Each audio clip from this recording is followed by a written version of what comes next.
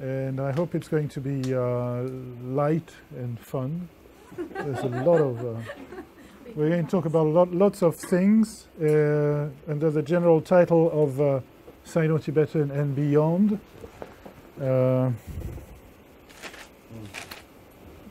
Yes. You can just hit the space bar. Sino-Tibetan and Beyond, there you go. There will be a part 1, Sino-Tibetan, and there will also be a part 2, Beyond, the Great Beyond, which as far as I'm concerned is Austronesian, although conceivably Miao Yao could be somewhere there, lurking in the dark, waiting to be hooked onto the tree. So, topics of interest for Sino-Tibetan reconstruction. I mean, what the reconstruction of Old Chinese can tell us, which is of interest for Sino-Tibetan reconstruction. Well, we've seen this type A, type B question. Is there something in Tibeto-Burman that corresponds to the type A, type B distinction? That's one thing. So, another thing is uvulars. We have reconstructed uvulars. Is there anything in TB that corresponds to uvulars? Another issue is the issue of iambic presyllables and softened initials. Are there or were there iambic presyllables in Tibeto-Burman? If so, do they occasion softening of initials? Is there anything like softening of initials in Sino-Tibetan or in Tibeto-Burman? And finally, a bit of morphology. I think I've just mentioned M versus N here, but I will review the morphology, more of the morphology which I think is related between Sino-Tibetan and between Chinese and Tibeto-Burman. So, and finally, fifth topic. What is the date of Sino-Tibetan? Does the reconstruction of Chinese have anything to tell us about that? The homeland, where was Sino-Tibetan spoken? What was the way of life? So we'll discuss that in the first part. That's 5 topics. I have how much time for the first part? 1 hour and 40 minutes. Sorry? 1 hour and 40 minutes. That's 100 minutes. So 100 minutes. We'll do 50 minutes on each. So 10 minutes on each topic. Type A, type B. So, until recently, or comparatively recently, nothing like the A-B distinction had been found in Tibeto-Burman languages. But, as you may know, there is a branch of Tibeto-Burman known as Kuki-Chin, spoken in part in Burma and in part in eastern India, in states like the state of Mizoram, where languages of the Kuki-Chin branch are spoken. The best known of these is called Lushai, and it's the state language of Mizoram. Now, there is a dictionary by Lorraine, which was published in 1940, and which is available on the web. You can find it on the web at this address. Thank you, Bill, for sending me the link. So do check it up. Lorraine marks vowel length using a circumflex on the vowel. So a vowel with a circumflex on it is long. There are tones in this language, but Lorraine does not mark them. So they're simply absent. But more recent studies do mark them and make it plain that there are tones. Now, Sergei Starostin proposed, I'm not sure when or where, but you can, in his book. In its book, that Lushai long vowels correspond to Old Chinese type A and short vowels to Old Chinese type B. Well, I've been skeptical of this claim for a long time, and recently I have used the Lorraine dictionary and collected as many likely cognates as I could, over 100 of them with Chinese, and I found that indeed what Starostin says is true. There is a very clear majority of the cognates which conform to Starostin's observation. So it's true. It's about at least 70%, probably a little more than that, which conform to it. Maybe 75%. I haven't done a very precise statistic, but our feeling, Bill and I, is that there is something there, and there is definitely some kind of correspondence. It's not the 100% correspondence that you might expect, but there can be reasons for that. So any account of the development of type A, type B in Chinese and in Lushai must take that thing into account. Now the question is, Starostin thought that that was the nature, that vowel length was the nature of type A, type B in Chinese. Because one was wondering, it was clear at some point that type A, the type A, type B distinction was secondary, and it must come from somewhere. And where did it come from? Well, Starostin thought it must be vowel length. Look at Lushai.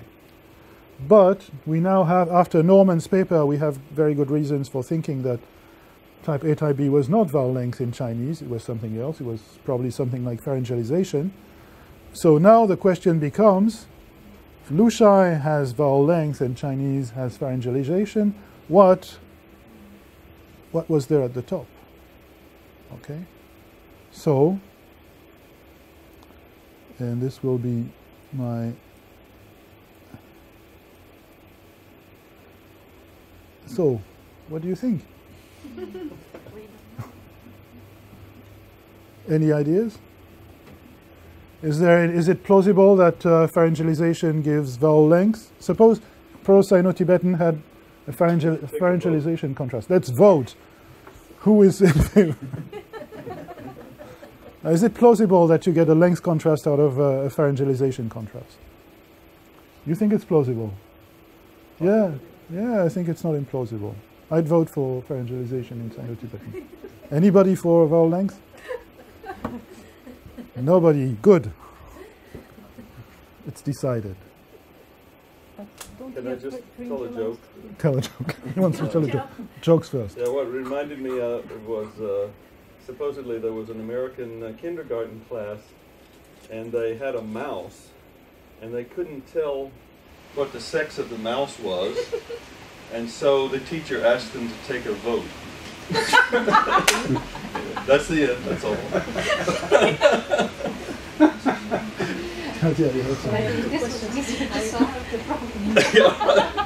Majority rules.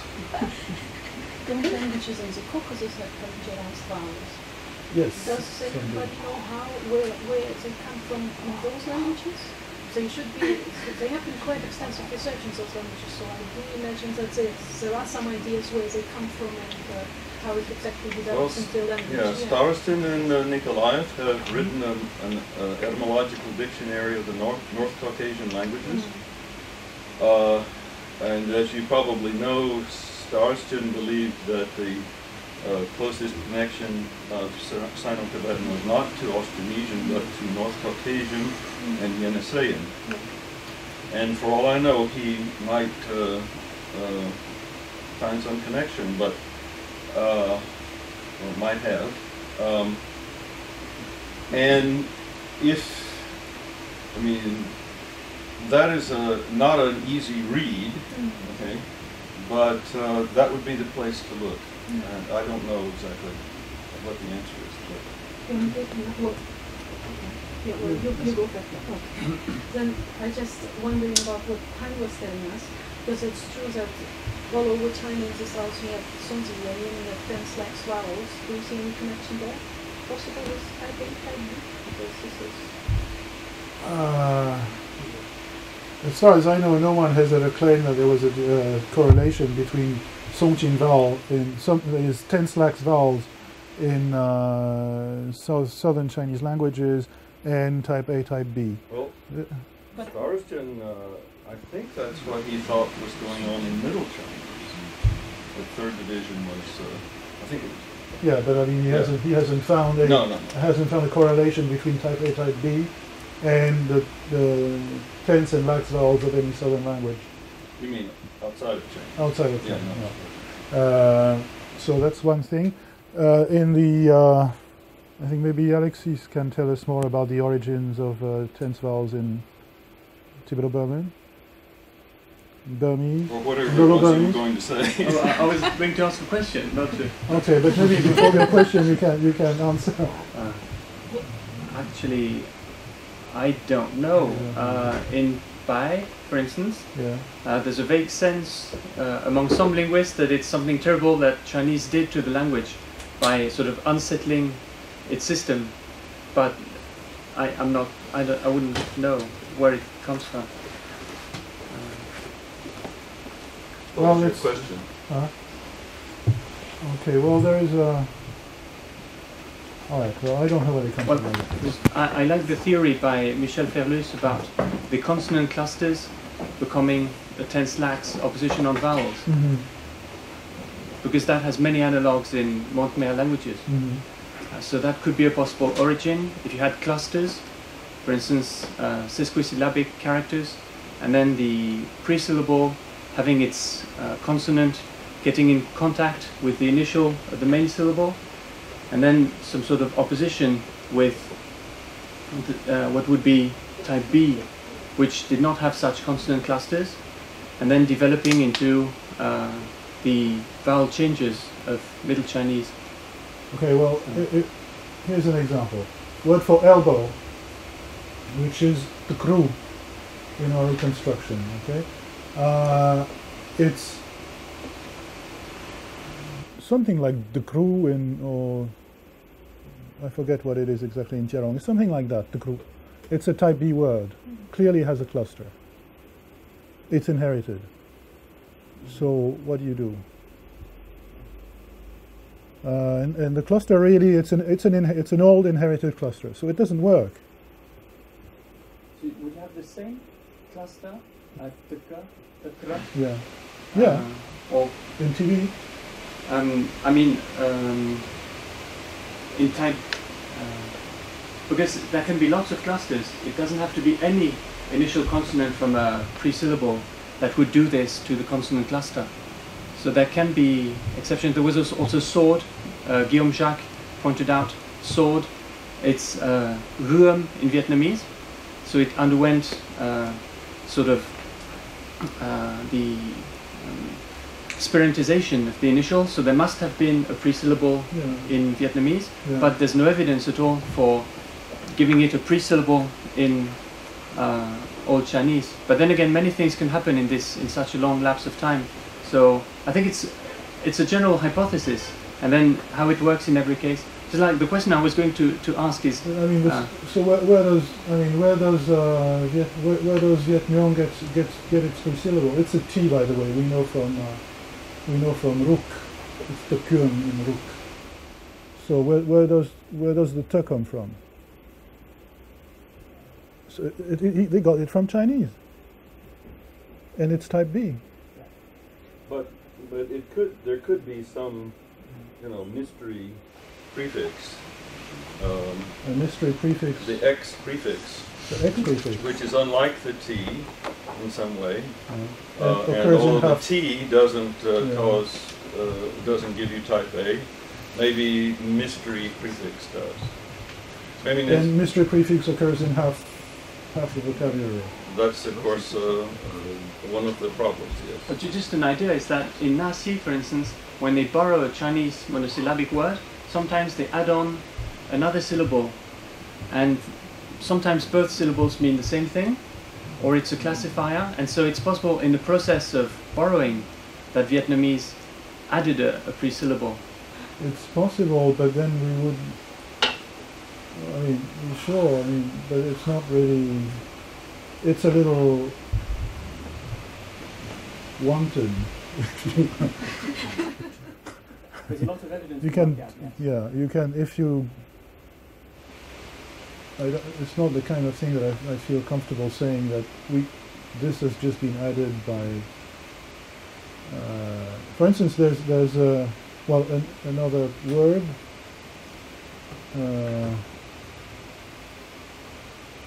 Doesn't sword have a? Can we look up sword in Yeah. the database? So hit the wait.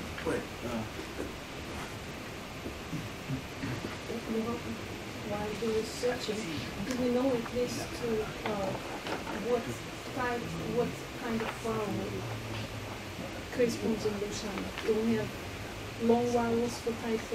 Yeah, long for type vowels. A, short for type B.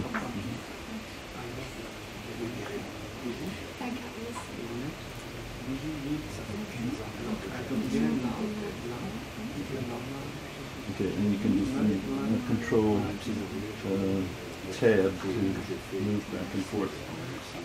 Okay. Yeah, so, Okay, and then so it's control F, not I mean it's command F, not control.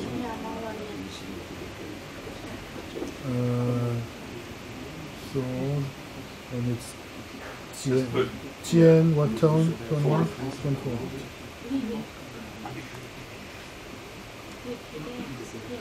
There it Okay, is. yes, there it is. Now you can No, we don't have. zoom out, I think. Yeah. Right, no, nothing special there. Really. But we do have weird things in that series. We have words with initial TS in that series, for example. Yeah, yeah. With the same phonetic as sword. Yeah, the head word is TSH. So, you know, it seems to argue for some kind of prefix there. Yeah. And just in case it wasn't prefixed, I was thinking in French Guyana, they don't say France, they say en France in an Indian language, which is called Tepo. And that means France. Sure, En sure, France. sure. Because they borrow, je vais en France, Right. son pays c'est en France. Okay. And So what does te mean in Vietnam? What does it? Why do they? I mean, if you can give me a good reason, I'll buy it. But yeah. what's the reason? Yeah. Well, yeah, that's a general hypothesis, and in individual cases there would be lots of work, and I'm not in a position to Right. give the evidence now. The question I was going to ask is precisely about Lushai, Yeah. and you said that it wasn't 100%, and there were reasons why. Yeah. Yeah. And so I think that's the same kind of evidence you'd want to find for cases. So do you have cases where there is no correspondence and you have an idea why, and some cases in which there is a correspondence? No. I don't have ideas in particular cases. What I wanted to say is that it's possible to think of reasons why a sound correspondence is statistically significant, and yet not 100%. Or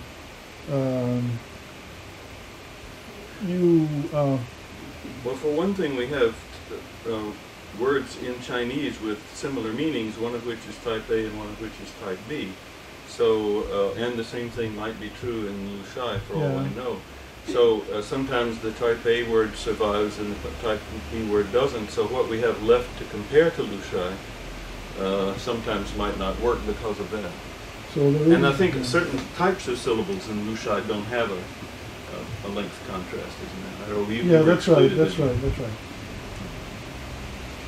And, for instance, for some word pairs like ru and na, actually under the hypothesis of the consonant clusters and tense-lax hypothesis, you would have to reverse and say that ru is the simpler form, and I think Michel proposed something like nup as a reconstruction for ru, rumen, the ru. Yeah. And for na, he said there must be some sort of prefix, positive or something else, that had a stop. Yeah. And so si, nup. And that is rather different from what had been reconstructed, but it sort of makes sense that there might have been a prefix in case you derive na from ru, which I'm not sure what you would think about. I have no a priori expectations on whether na should be derived from ru or ru from na. Or yeah, I know you do. Or there are other options. In the Austronesian languages, for instance, you have what they call roots. And what's a root? A root is the last syllable of disyllables. It's a meaning associated syllable which occurs exclusively as the second syllable of a monosyllable, but you can't identify the first what the first syllable is. It's a cranberry type situation. You don't know what the beginning of the word is. Okay. Now, at times these roots can also be reconstructed as monosyllables. There's a recent paper on Munda in Montclair Studies, which observes that a very similar situation is found in Austroasiatic. That is, you have words, monosyllables, disyllables, and in the second part of the disyllables you get recurring forms, meaning associated, recurring syllables but you don't understand what the first is. So suppose Proto-Sino-Tibetan was like that. You would have had sets of words. You would have had roots of this kind, which were sometimes the second syllable of disyllables, and at other times monosyllables. So suppose. So these get simplified in the modern languages, so that all you get is monosyllables. But suppose that whether it was a disyllable or a monosyllable plays a role, then you're going to have doublets of the kind of na and ru. Okay, and it's not necessarily the case that one is derived from the other, at least not very recently. It could be a very old type of derivation that has been completely obscured. So that's my suggestion. You have to move on. 22 minutes already. Sorry. Uvulars. Are there uvulars in Tibeto-Burma?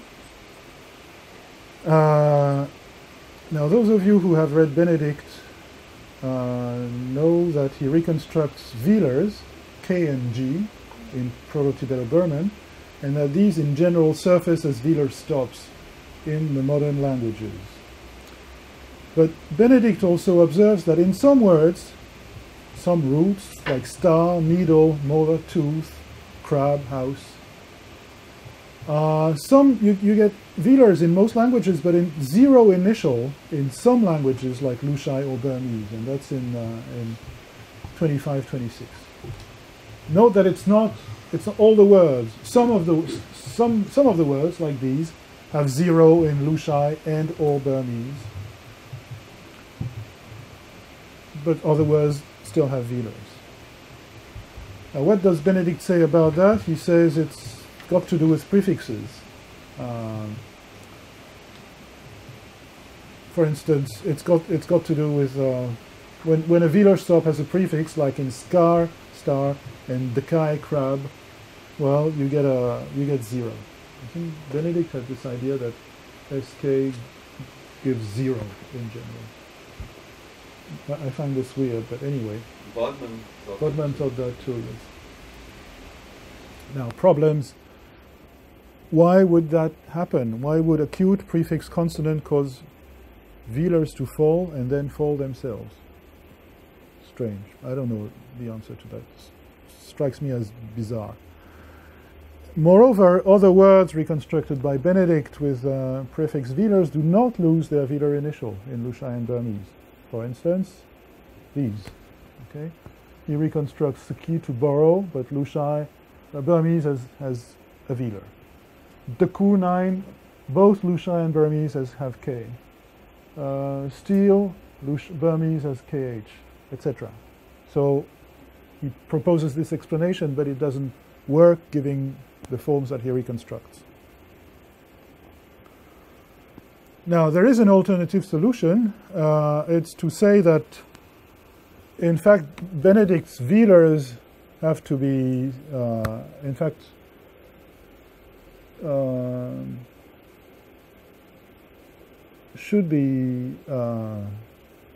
split into two sets. One of true velars, which appear as velar everywhere, and a set of uvulars, which appear as velar in most languages, but as 0 in Lushai and Burmese. Okay, so that would explain why these words, star, needle, molar tooth, crab house, etc., have 0 in Lushai and Burmese. That's because they would be Proto-Sino-Tibetan velars.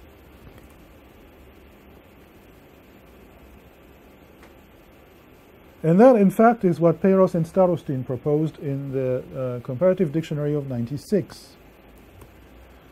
So you would say that Lushai ar comes from kar, Lushai ai from kai, Lushai in from kim. Okay? You didn't know that? And in Burmese, molar tooth from kam, ap, needle from kap, im, house from kim. Now compare, I forget what it is, but compare, yes. Yeah, I just said that. Oh, yes. Yeah, compare these three guys with Chinese Han, jaw, for molar tooth, because molar tooths are on the jaw. This double G here is in fact our way of saying that we are not sure whether it's a velar or a uvular. It could be a uvular. Okay, so what I'm suggesting here is that Burmese is in fact to be compared with Old Chinese Han. Okay, the correspondence of final M's is good.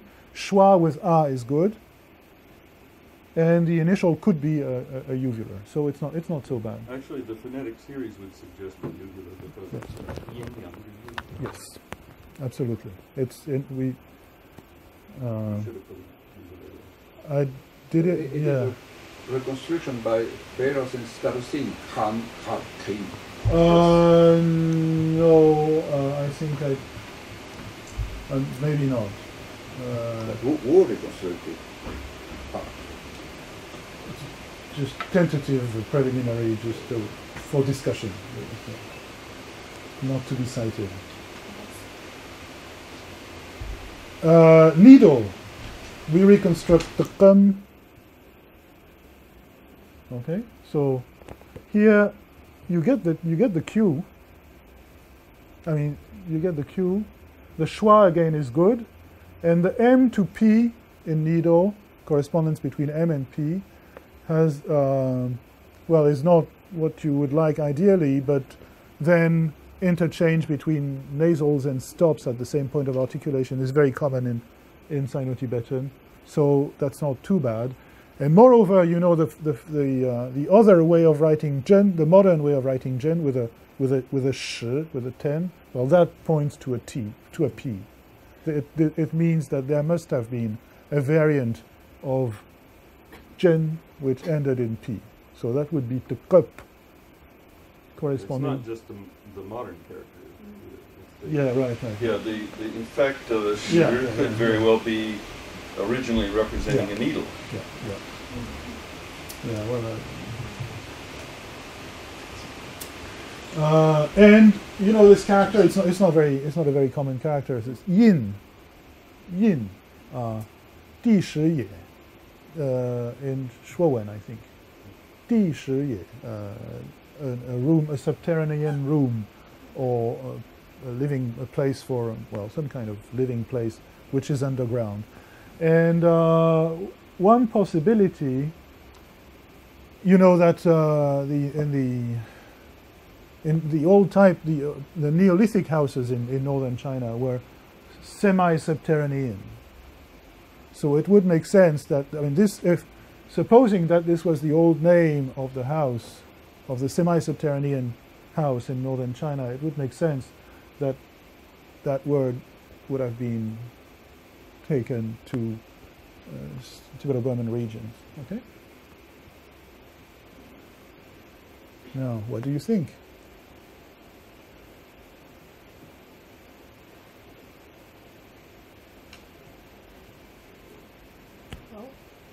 Yes, Sven. Do the zero initial reflexes in both languages match, or do we get separate words? So if you have one In Lushai and Burmese, for house, they seem to have like exactly. there is at least there is some overlap. I'm not sure. I'm not sure just how much overlap there is, but you could imagine that, as in Chinese, you get both uvulars have both velar and zero reflexes. So that would, you have prefixation influences the reflex, so that in some case, in one language you get a velar, and in the other language you get a zero. But I think basically there is some overlap. It's, Benedict cited these roots. He thought that there was some overlap. Yep. Something else. If we're right in our database in having this means this is a division for Trunio, which means that this I is very secure. And so that at least is one, and of course the M matches the M okay. But this is also a good example of a faute de mieux phonetic, because most of the words written with this phonetic have a schwa vowel. So ordinarily you don't use a phonetic with a different vowel, but again you've got a rather uncommon type of syllable.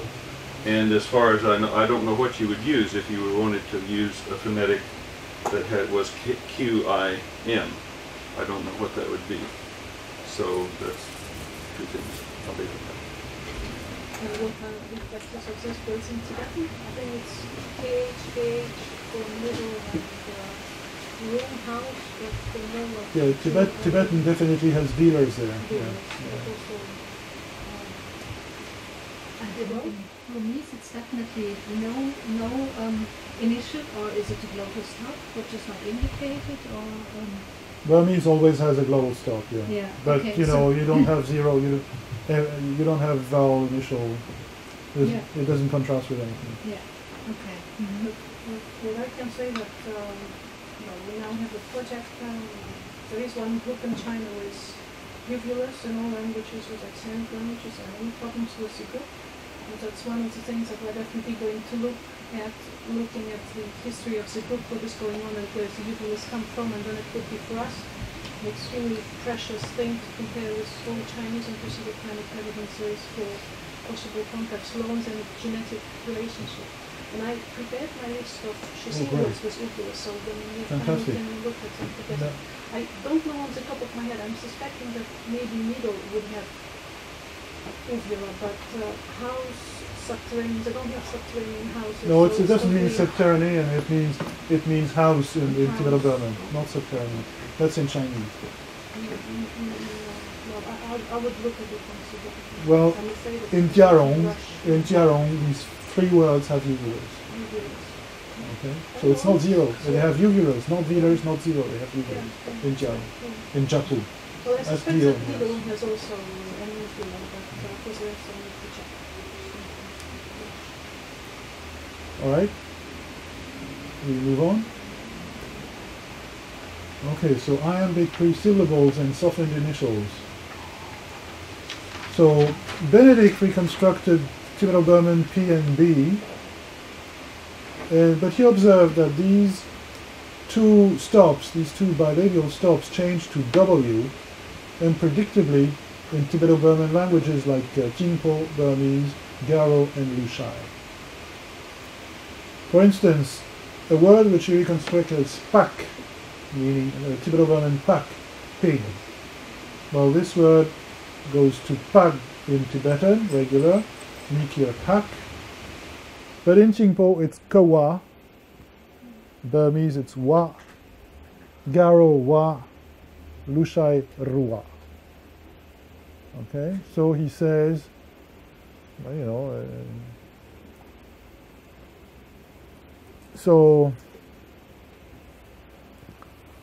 he says maybe those this was not the usual kind of P. Maybe this was a PW, and PW changes to W in some languages, and it stays as P in others. Madisoff recently has a slightly different explanation, but I wonder if, look at Jingpo, it has a ke prefix, an iambic prefix.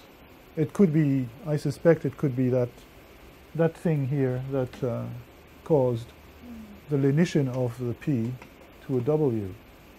Okay. And then the iambic prefix would have been lost in other languages. So what do you think?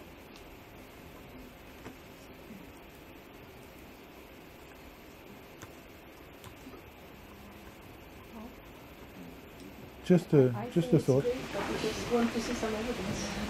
Unfortunately, we have to look at languages which developed morphology to be able to do something like that, or with more complex syllable structure. And you're then working on its monosyllabic. You can't see anything from there. Well, look at the word for cotton. There's it's Burmese wa, I forget what tone, but it's apparently from the Aryo word kapas.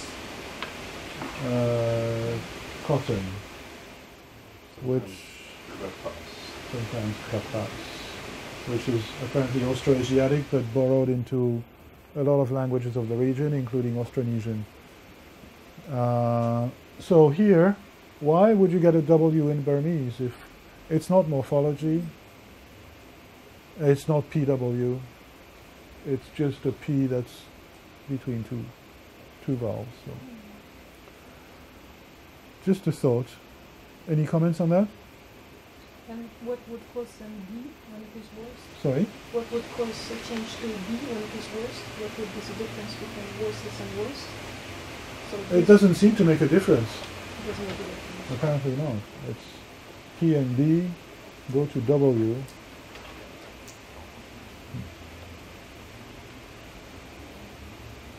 In some words, but not in others. All right? Let's move on. Sino-Tibetan morphology. S applicative, very common in TB. So I'm just going to give you, I told you about Old Chinese morphology. This is just to show you that the morphology is the same morphology. The same affixes basically are found in Tibeto-Burman. So, for instance, Tibetan has mbar, to burn, catch fire, be ignited, intransitive. Sbarpa, to light, to kindle. Kindle, to inflame. Tiarong, to see, to show. Borogi, be afraid of. Sigi, frighten. Proto-Loloish, consonant no, to awake. Sono, to awaken, transitive. Right? So that's this S prefix in Chinese is inherited, right? Intransitive capital N in Tibeto-Burman languages. Here, I think the example that I like best is the Jiarong, where you get pairs like this. Kachop, to set fire. So ka is a verbal prefix. You don't look at it. You pretend it's not there. And intransitive is kunjop, where you get a nasal placed before the root. The nasal voices the root, and the meaning gets intransitive. Kapak, to split open. Kambak, to be rent. Kachop, to break. Kunjop, broken. Kaklak, to wipe off. Kunglak, to fall. And that's obviously our 落下来的落.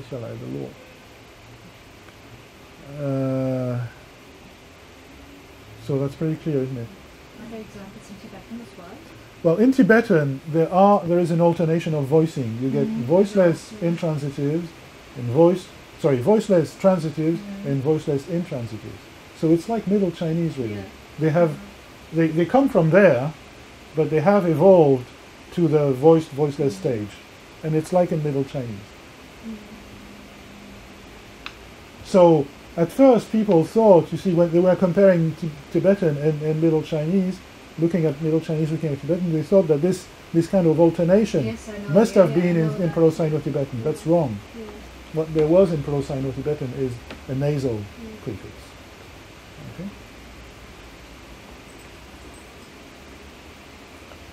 All right, let's move on. So volitional causative M in Tibeto-Burman languages, this prefix has not been recognized, but there's good grounds for recognizing it. For instance, in the Chin languages, that's the Kuki, that's in Chin. Sorry, that's one of the Kuki Chin, one of the Kuki Chin languages that I was mentioning a moment ago.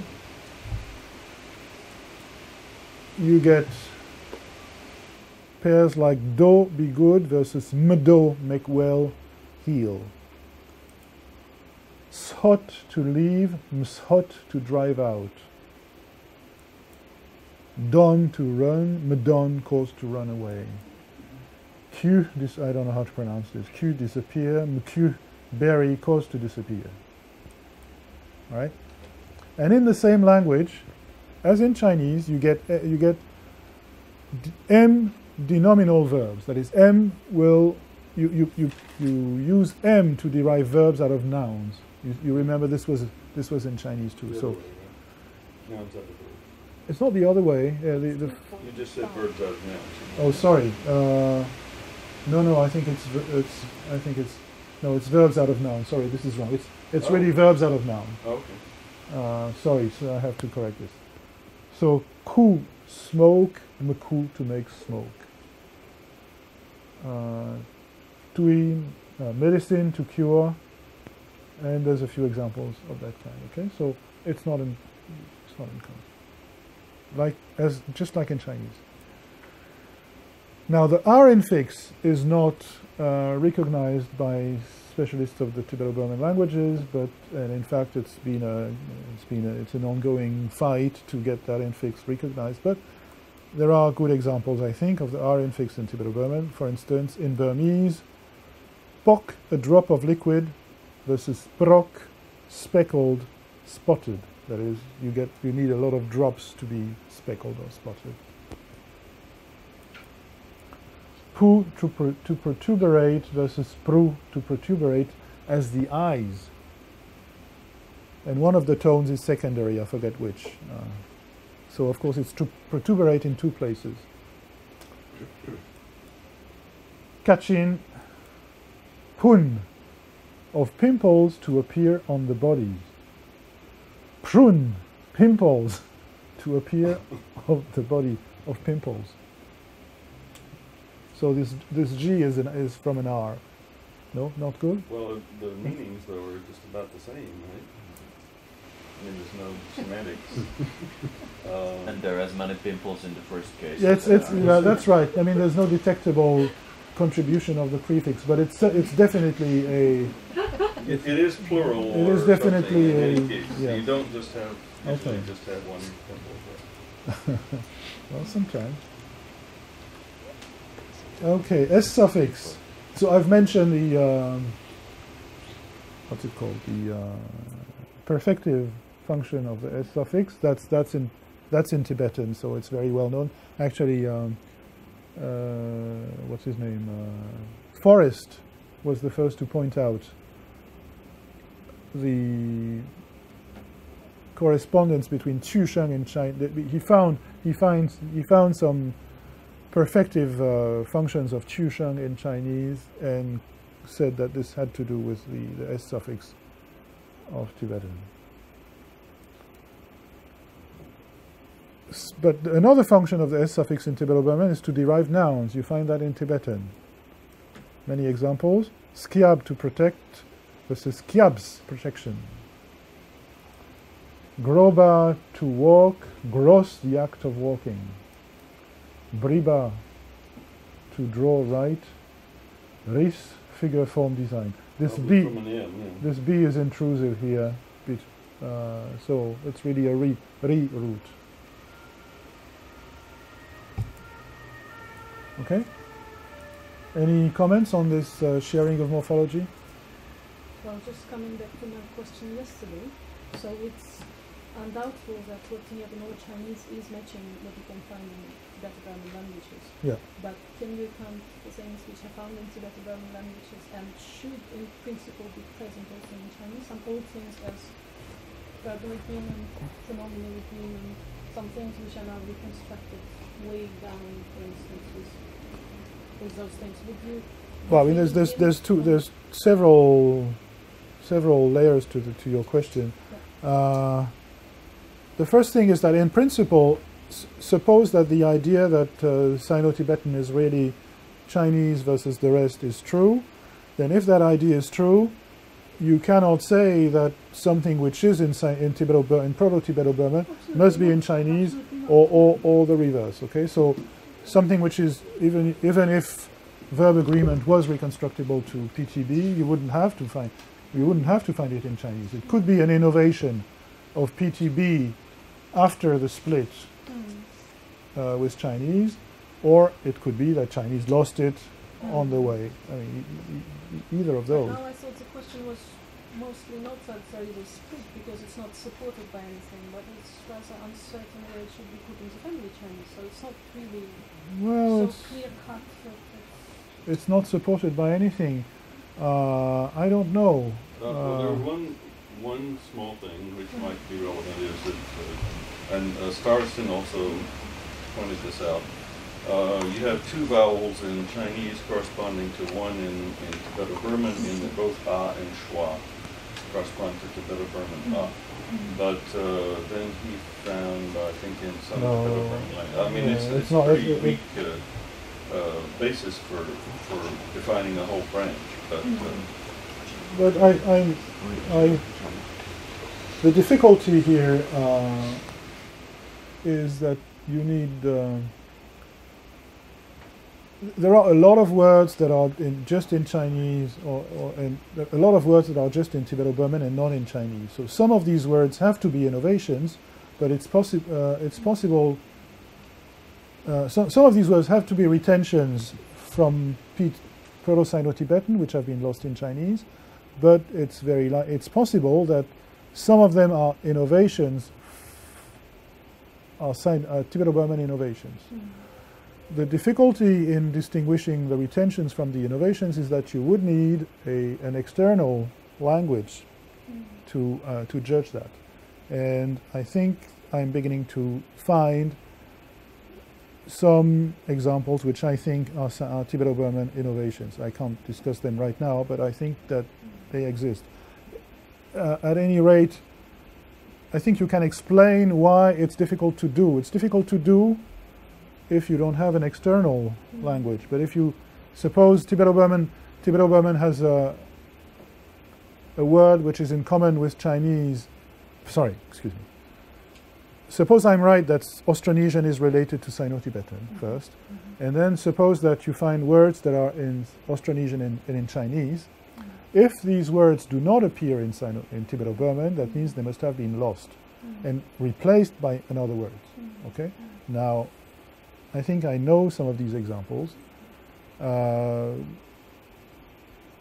not ready to discuss them now, but at any rate, what I'm saying here should throw some light on why it's difficult to do if you do not have an external. Okay? Right. As to the reconstruction of verbal agreement in Tibeto-Burman, I'm not convinced at all. Pronominal agreement. We have no trace of that in Chinese, as far as I know. Yeah. Well, if that was right, then that would be a good candidate for. It would be a good candidate for Sino-Tibetan. Although no, not all Sino-Tibetan languages have it. Anyway, let's move on. So Sino-Tibetan date, homeland, and way of life. So what was the Proto-Sino-Tibetan way of life? These guys were farmers, and they didn't have any metal. There are no shared metal names between Chinese and Tibeto-Burman, or rather the ones that there are clearly not not original. There's the word for silver, which is yin in Chinese, and dengul in Tibetan, but first of all, the word appears very late in Chinese. It also appears very late in Chinese archaeology. So it just cannot be Proto-Sino-Tibetan. And there are alternative forms in Tibeto-Burman, like gmul, which suggests that even dengul is not original. Okay, so that's silver is out. Yep. What does it mean, proto-vocabulary included what? He hasn't told us yet. Attends, il faut que je clique sur la, que je clique sur la prochaine. Je deviens, je suis bavard. Retiens ton impatience. J'ai soif. C'est pour ça d'ailleurs, en fait. C'est pour faire monter la pression. C'est un instant. Oui, alors il y a le mot pour faire, le chaks, en Tibet. Oh yes, there's the word for iron, the chaks in Tibetan, and that seems to be a loan from Chinese tier. Okay, so no reconstructible metal words. Anyway, iron metallurgy begins in 700 BC, no earlier. That's the absolute earliest in East Asia, so certainly not Proto-Sino-Tibetan. So these guys were farmers. Their proto-vocabulary includes name for foxtail millet. You know foxtail millet? I'll show you a picture. The word is tsuk, Setaria italica, and that word is found in Tibeto-Burman in Trong as tia, meaning millet, and in Hlokpu as tsuk, exactly the same. So that's one case. That's one case where you get a schwa in TB corresponding to a schwa in Chinese. It didn't go to a. And the plant was identified by George Van Dreen in Hlokpu, and that's in Nepal. It's in Nepal, yeah. So, foxtail millet. They knew foxtail millet. Probably grew foxtail millet. What else did they have? They had rice. How do we know? There's several words. There's the word for husked grain, and that's li in Chinese, mrats, and that corresponds to Tibeto-Burman mras, rice. In Tibetan is mbras. There's a word for polished grain ready to cook, and that's tsumi. That's the word mi, the well-known word mi. So rice and millet. And they had animals. Of course, they had dogs. They had pigs. I think the word is shi, and that corresponds to hlik in the Tani languages. Okay. Sheep, as we saw yesterday, that's yang. And they had no horses. The Chinese word ma is apparently a loan from a Tibeto-Burman language where it was pronounced as mrang. And so I'm ready to argue that the correspondence is not regular. There should be an eng in Chinese at the end if it was regular, for it to be regular. It's irregular because it's a loan. And I think the eng was lost. I mean, one good reason for the eng to be lost is if the donor language had nasalized the vowel. That is, it would be mran in the donor language.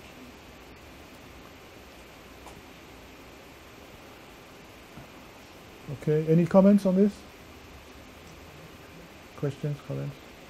Yes? Is there Chinese internal evidence for this in the Marat? Yes. Oh, yes, this yeah. is one. One, yeah. It's the phonetic in 1, 10,000. Which begins with an N. And there's also there are other words beginning in N in this series. Okay. Phonetic wise, Xieshan because evidence. it turns out there's L in Middle Chinese. And Sorry? So, modern- Yeah, the explanation for why we have an initial L in Middle Chinese is that it was an iambic prefix which fell. Yeah. And this, incidentally, is a word that has type A, type B, several, one type A, one type B variants.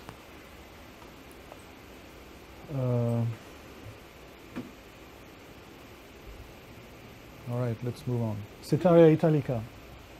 Have you ever seen Setaria italica? That's what it looks like. It looks like a foxtail. That's why it's foxtail millet. So these little things, these things here are not grains. They're packets of grain, tiny grains. Setaria italica. G. Now, where did the Sino-Tibetans live? Well, Setaria italica helps us figure it out. They live where Setaria italica was cultivated. And why does it do that? Why does it do that? Subversion. It's no good. Well, Setaria italica 5,000 years ago, 5,000 years BP, 5,000 years ago, was cultivated in three regions in East Asia. In fact, the main region was in the Huanghe Valley here, and also in the Wei River Valley. There's a lot of archaeological sites there. And just a little before 5,000 BP, 5,300, Setaria italica occurs at Karuo, near Lhasa in Tibet. And at 5,000 BP, Setaria italica is found near Hainan here. Okay. And just a little before that, at maybe 6,000 BP, Setaria italica is not found at all here, not found there, but it's found in a more restricted region here. Okay, so there is a kind of general agreement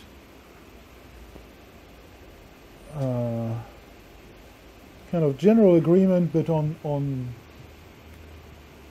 fuzzy agreement that the date of Sino-Tibetan is at 6,000 BP, and that's completely impressionistic. There's no clear reason why it should be so, but a lot of authors agree that it's around that date, so it's not implausible.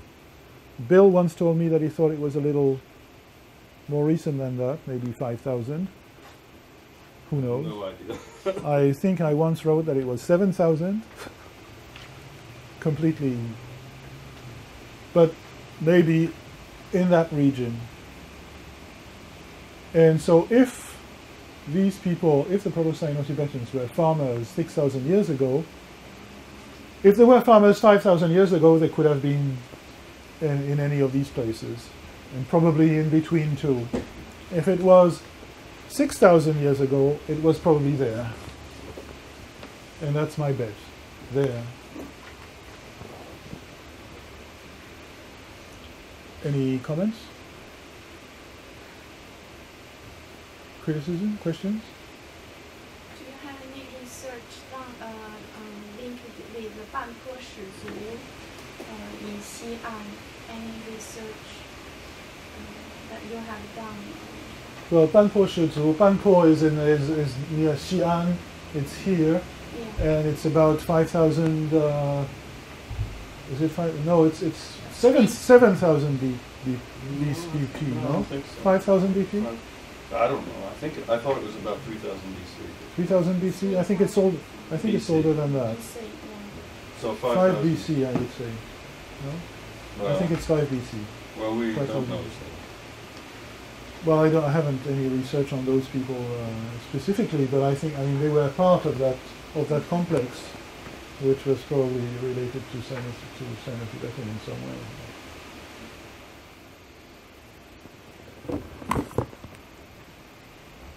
Any Alexis? No? All right. So let's move on. Beyond Sino-Tibetan. And let's start with something Sino-Tibetan to go beyond. Shangsheng in Chinese has glottal stop, as you remember from our reconstruction. Now, what does this glottal stop correspond to in Tibeto-Burman? As far as we can tell, there are two correspondences. One of which is to Tibeto-Burman K, as you see here, which is G in Tibetan, that's regularly G, but K elsewhere. Here are some examples. I'm sure I could have found many more examples. Probably the word for pink, which I just mentioned, is one. Shi, to flick. And the other correspondence is to 0, as you have in words like these. Okay?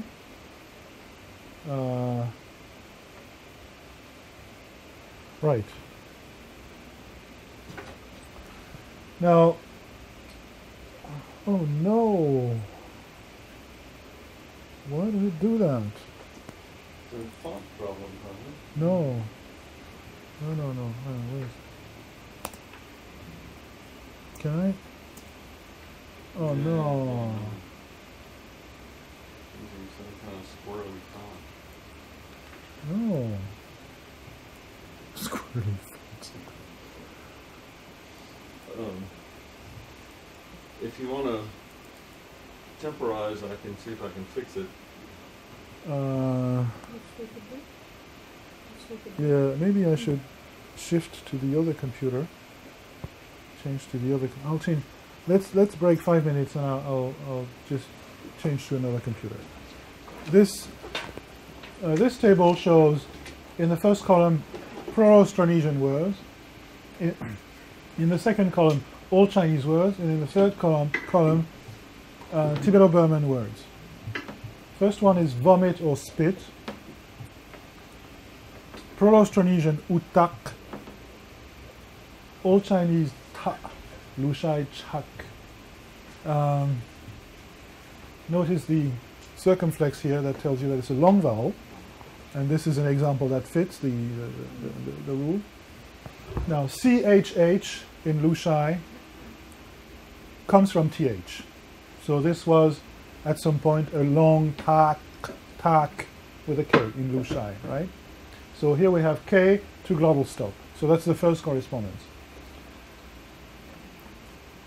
The last line is Pro-Austronesian punuk with a Q, Old Chinese nuk with a glottal stop, Pro-Tibeto-Burman nuk with a K. Right, so that's again the first correspondence. Glottal stop to K. And in both cases, you have Q in Austronesian. In the middle cases, in the Earth example, you have Proto-Austronesian tak, T-A-Q, Old Chinese ta, glottal stop to Q. And to shoot is panak, Old Chinese na, crossbow.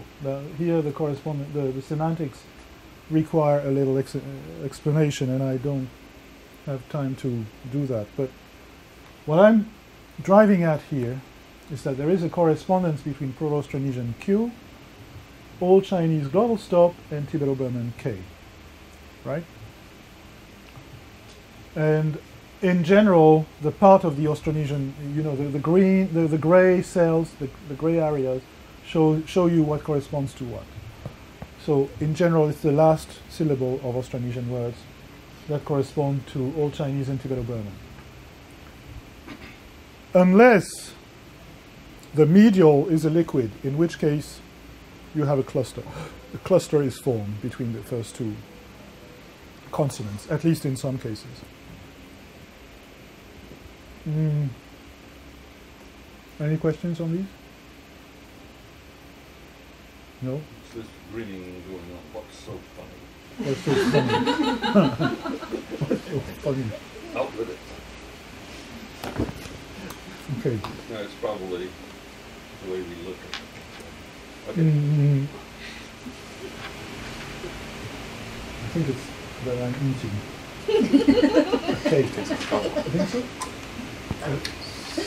It's got to be it.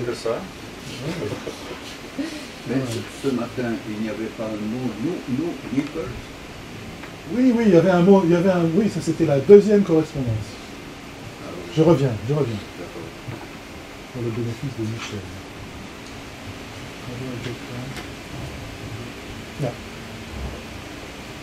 Nipple. Ah oui, oui. Alors, maintenant Michel, Oui, chef. à ton avis, est-ce que je vais dire qu'il y a est-ce que je vais trouver un mot austronésien qui finit par Q ici? Je ne connais pas l'austronésien, mais il y a un mot austro-asiatique qui finit par le double.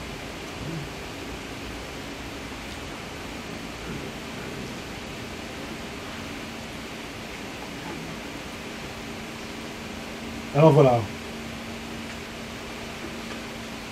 Le mot austronésien finit par H. Et dans le cas de tête, le mot austronésien finit par H.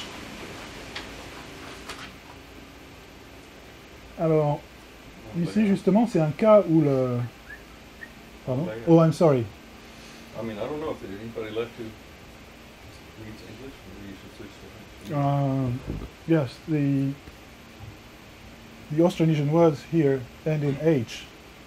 The Chinese words end in glottal stop, and the Tibeto-Burman words end in 0. So that's another correspondence, I think.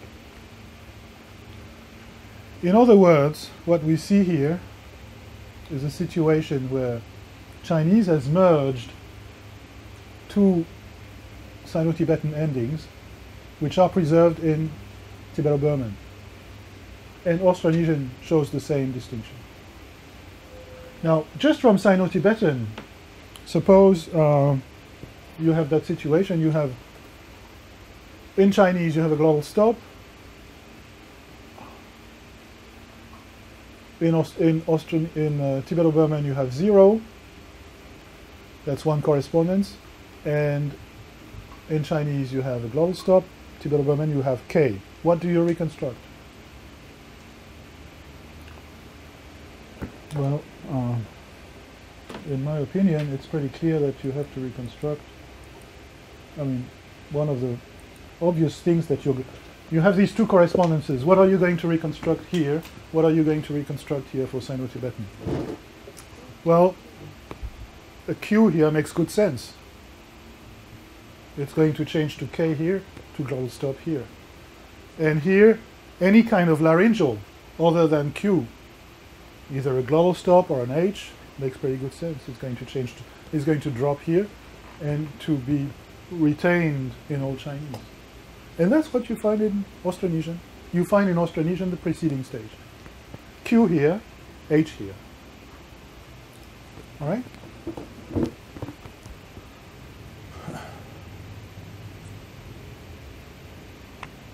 Comments? Donc, un ostrique. Hein? C'est un ostrique. La Oui. première finale. En proto-sino-tibétain austronésien. Protostan. L'ostrique. Pardon, pas lui. Nous n'acceptons pas. Nous ne faisons pas cet article.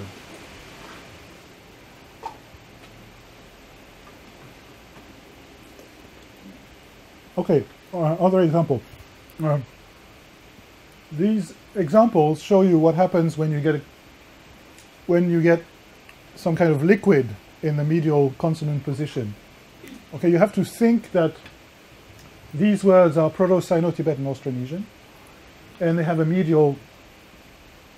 They have a liquid, an R, a capital R, or some kind of R, in the medial position, in the medial consonant. Okay, in such cases, it's not the final syllable of Austronesian that is found in Sino-Tibetan. You get a cluster that consists of the first consonant here and the final syllable here. This is a prefix, okay? It's a body part prefix. So, look at these forms. kurung, krok. In Garo, Tibeto-Burman language, grong. And compare for rib, takrang, Old Chinese krak, that's the word for bone, in the Li Ji. And it means the bones of sacrificed animals. So it's an old word for bone. And Garo is greng, and it means bone.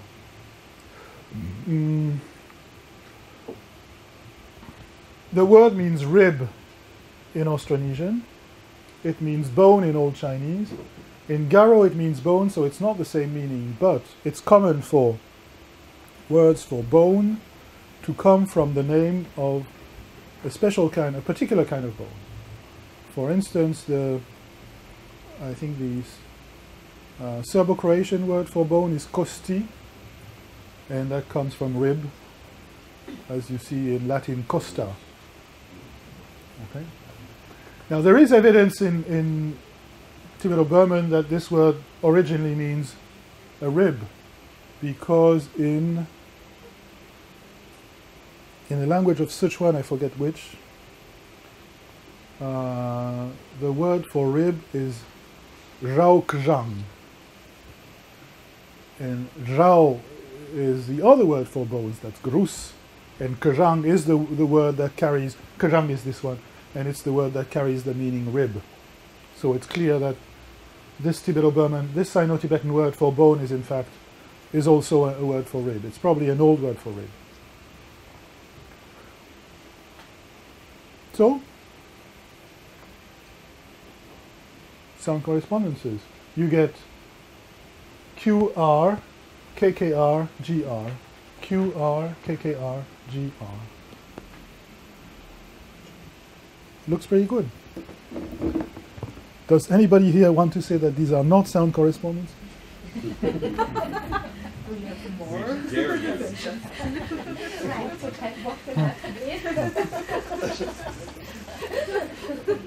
All right.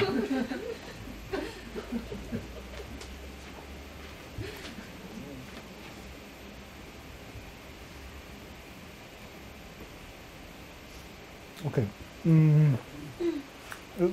Not only do you have sound correspondences, you have shared morphology.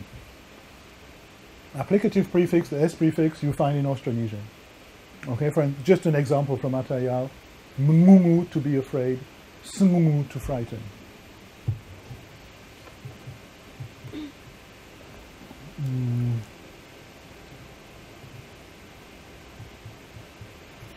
Intransitive prefix, nasal intransitive prefix. Proto-Austronesian, patsai, to kill, matsai, to die, be dead.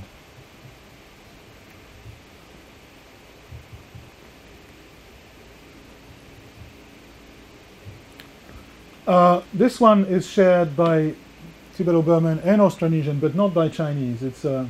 Or there may be some examples in Chinese, but they're completely lexicalized. The N suffix is still clearly seen in Tibetan. You get many derivations of nouns out of verbs by adding an N prefix. For instance, to eat and food, za, zan. Okay, many examples like this. Austronesian also can end food.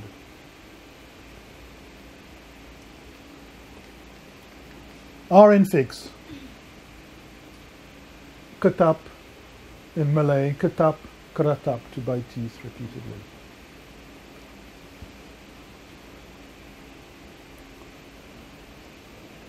Conclusion, shared basic vocabulary with sound correspondences, shared morphology, equals genetic relationship, not chance, not contact. What do you think? Is it true?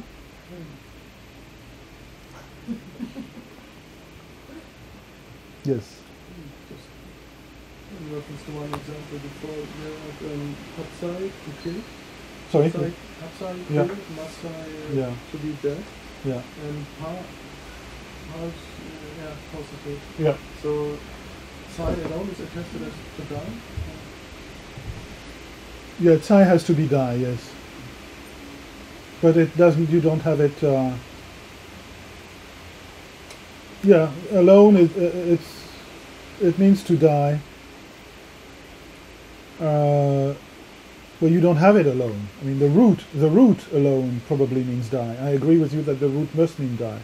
But in Austronesian, you don't have tsai all by itself. When you say to die, it's always matsai, and dead is always matsai. So, and you normally don't have pairs of positive and non-positive words, which are like pa plus x for the positive, and nothing. Yeah, but X for non-positive. pa is you do have pa is a productive prefix, ma is a productive prefix, and usually you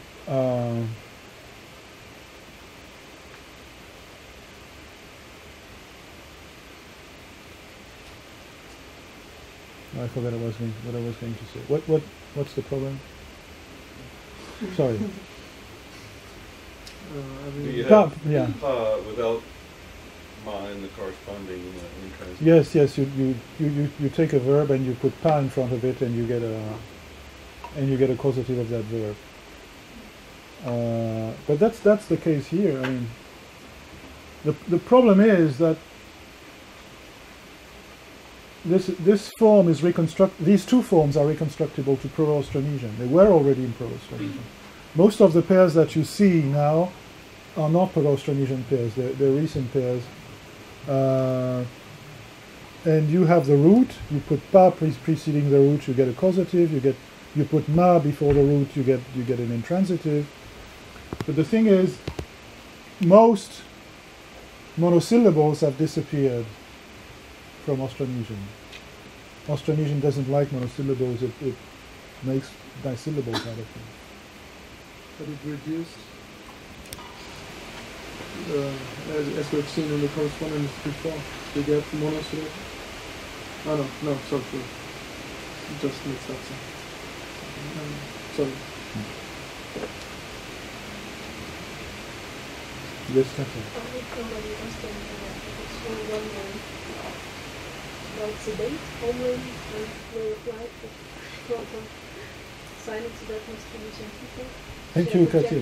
That will be our next slide. Okay.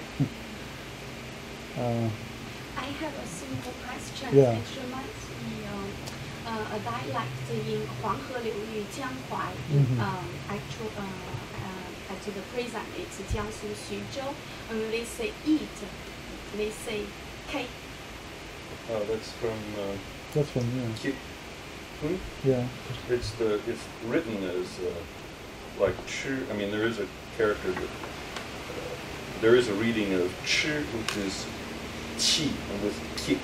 Okay, actually, it's the chu that's difficult to explain, not the k. Okay. The words in Cantonese also heck.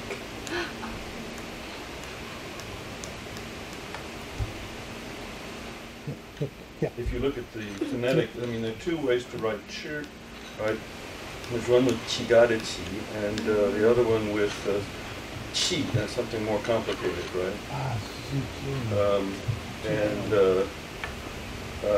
Both of those imply a kh. Right? So what's bizarre and what I don't understand is why Mandarin has chi there instead of chi. And some varieties of Mandarin do have chi, as you said. I had prepared a nice animation, and you were going to see these things appear one after the other. Unfortunately, it doesn't work. It's because it's a PDF. So what? Just imagine.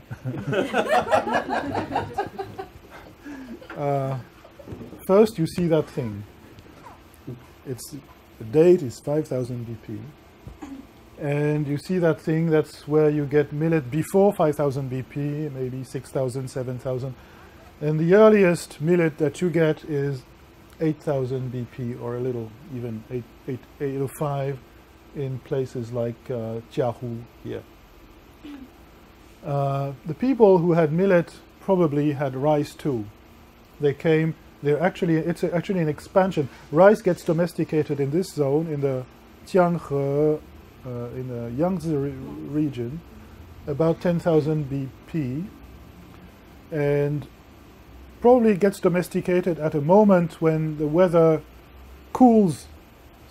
These are people who collect wild rice in the lakes and on the riversides in this region. It's very, very wet. So there's a lot of wild rice on the riversides and the lakes, and they collect it. And they eat it, and it helps them get push up their population. Their population densities increase because there's a lot of it. And suddenly, bam, weather suddenly gets cold. It's an episode that's called the Younger Dryas. And in the Younger Dryas periods, that's about 11,000 BP, suddenly temperature falls very suddenly. And incidentally, it also falls suddenly in the Near East, which is when wheat gets domesticated in the Near East. So what do these people do? The temperatures drop, the northern limit of rice moves south, and these people find themselves high and dry. And the only thing they can do to maintain their population densities, which means not to die of famine, is just to plant, to help rice grow.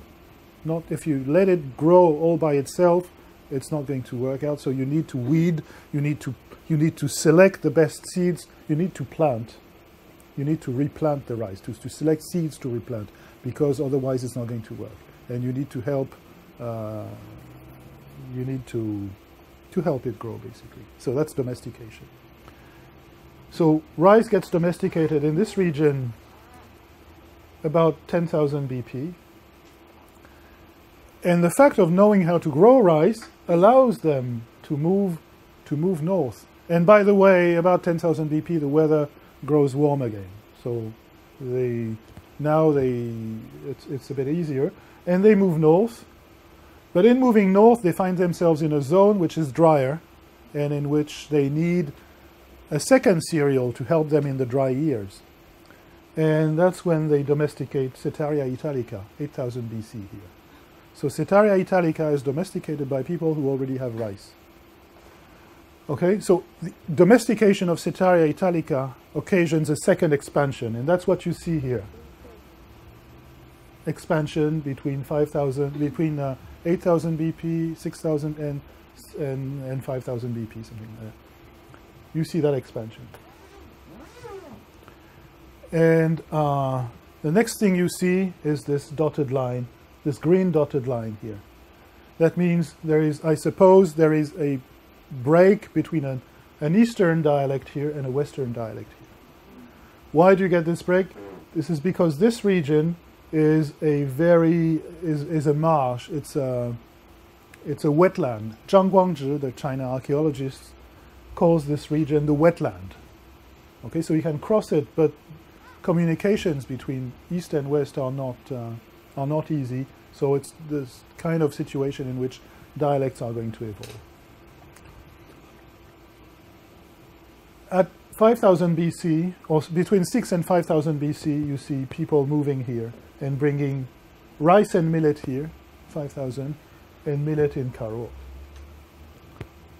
So the next thing you see is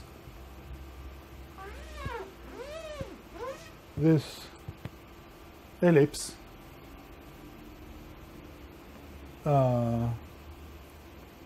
which is for Sino-Tibetan, and that ellipse, which is for Austronesian. The languages here have all died. They've been killed by Chinese.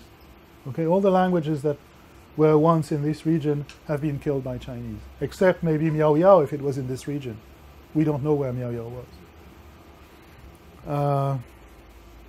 So that's to answer your question, Katya.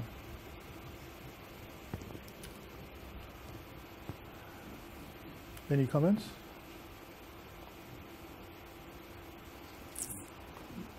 Maybe it's obvious, but if you look at an elevation map of China, you'll see that the mountains come over to about here, and then they drop off. So in Shanxi you've got mountains, and you've got an island out here, basically what used to, Shandong used to be an island. And all of this stuff is mud from the Yellow River, which has filled that in. And that's the area, I guess, that Laurent was talking about. But it's very, very clear if you look on a elevation map of China. And of course, another thing that has happened to reduce the linguistic diversity, I imagine, is the Yellow River in recent millennia, at least, floods every so often, and at least in recent times it kills tens of thousands of people when it floods, and then some more people come in to take the place of after the floods are gone. So the population in this area, I think, I'm talking about even a much later date, even the diversity of Chinese dialects is reduced here because of the influx of people speaking dialects from other places.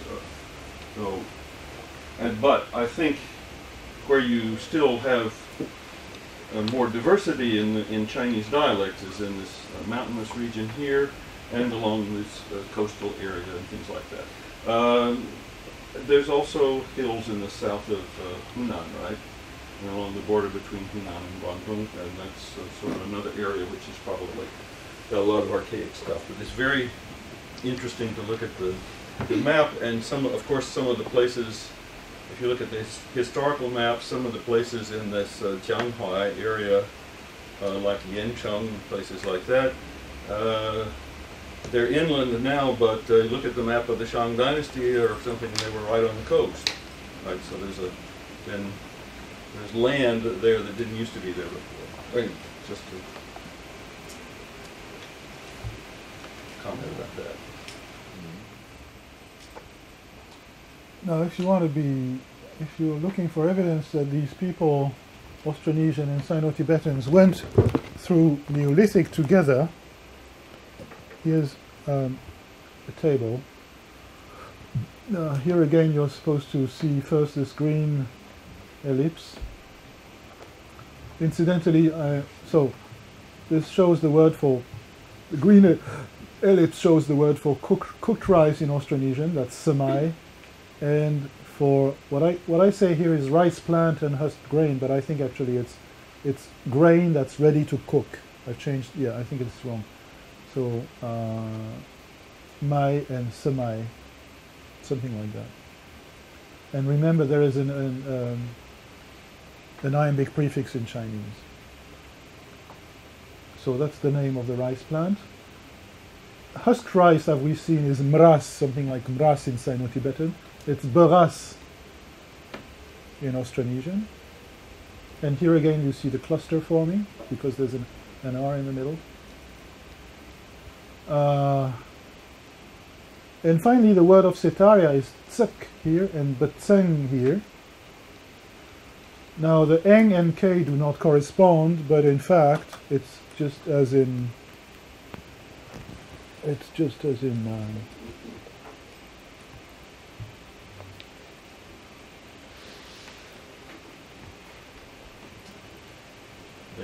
as here, okay? Except that here you get eng in Garo instead of k instead of k. But eng and k are very unstable in Sino-Tibetan, and m and p, n and t. So I don't think that's a big problem. So these people have a shared vocabulary of agriculture, which you will not find with the Austroasiatics. Now that needs an explanation. Not only do they have the shared vocabulary, but they have the same kind of agriculture. They have foxtail millet and rice. The Austronesians, the Proto-Austronesians, and the Formosans today do have foxtail millet and rice. Now if the Formosans came from South China, they wouldn't have foxtail millet. Where would they get it from? Foxtail millet is a northern Chinese thing. It was domesticated in North China, not in South China.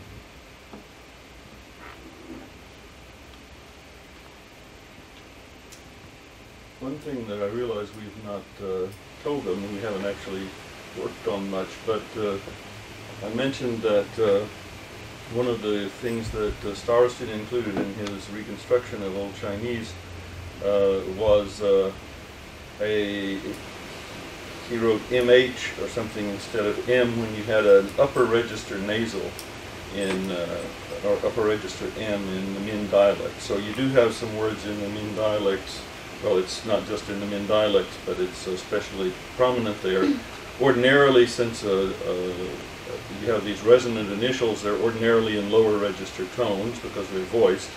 But we do find some that are in upper register tones, and there's some degree of agreement among dialects as to which those words are. And I think "ni" is one of them, isn't that what you were just saying? So isn't this what we do? We assume that there was a voiceless initial presyllable there which dropped, so that the voicelessness of the first initial consonant is probably what's responsible for leaving this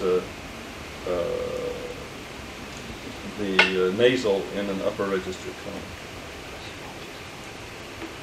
Yeah, that's one of the evidences for reconstructing presyllables that we haven't fully tapped yet.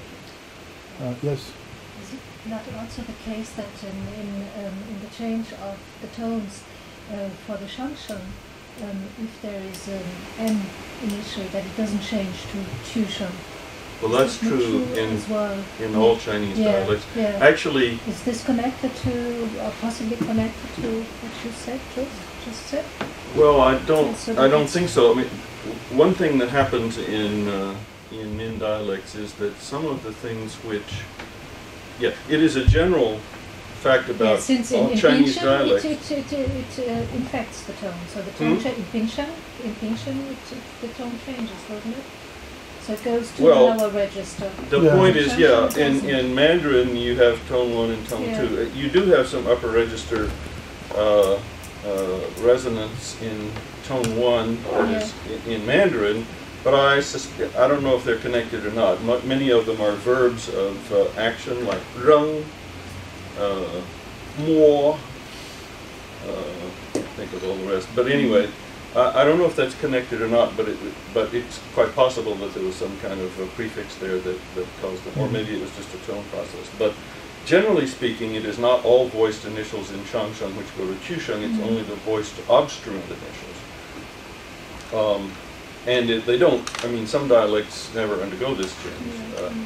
But among Min dialects which do, there are some words which do change to Chushan even though they appear to have resonant initials, and that's another thing to explain. As some of them are just because they're still fricatives, like I suspect.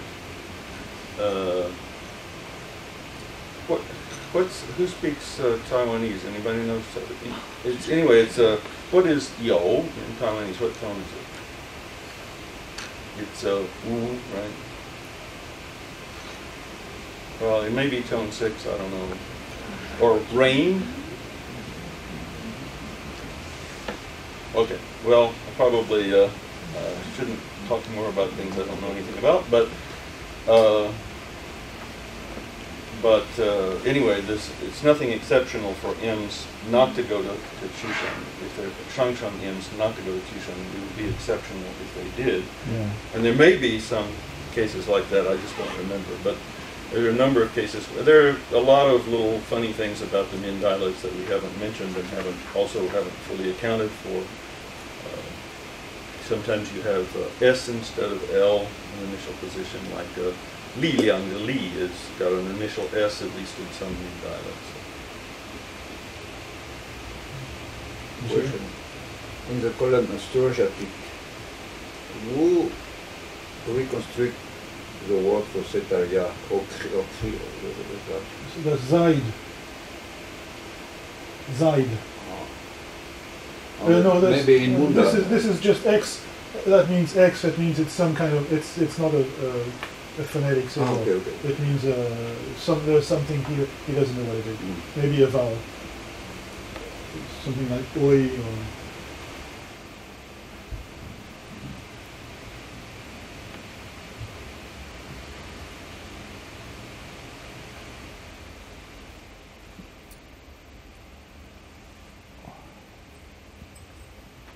finished. Okay, well, it's time to... What time is it? 4:45. Take a break.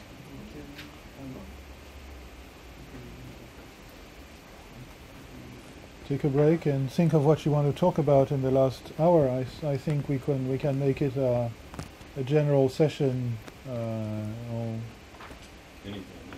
to review any of the questions that we've discussed in this summer course.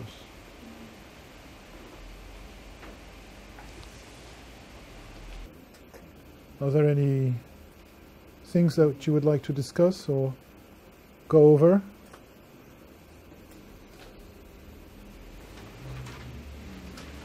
Things to do with general overview on Monday morning by Bill, or the word structure Monday afternoon, affixation.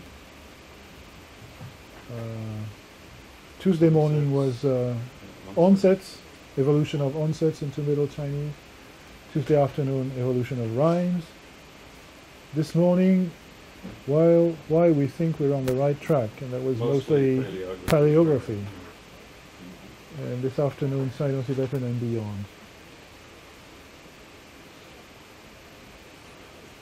Any... Maybe they just want to go home. You want to go home?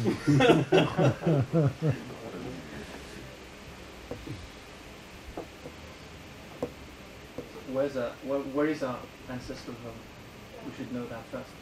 What, our own? You mean Indo-European? In Scotland. Well, I don't know. It's a bit off, out of our line, but there was just a joke. She said we want to go home, but oh, I see. Where is our home? Do we head to? Yeah. Do we head to? We don't know. The Ukraine or Anatolia or what? Yeah. Show me the way to go home.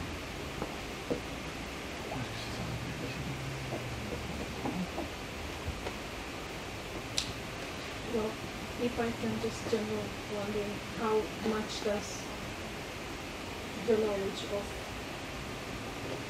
Austronesian help you with going through Chinese? Is it, do you get... I can safely say that it's no help at all. No help at all? Because I don't know anything about Proto-Austronesian. Yeah. But does it give you any pathways? Would you imagine coming where you obviously constructions not knowing what you know from Proto-Austronesian and possible relationship? For instance, structure minus syllable, all those things, iambic structure, something about the morphology. Well, it's similar to what I talked about. When we were talking about evidence for Old Chinese, I was talking about the way we think you should use evidence from Tibeto-Burman. That is,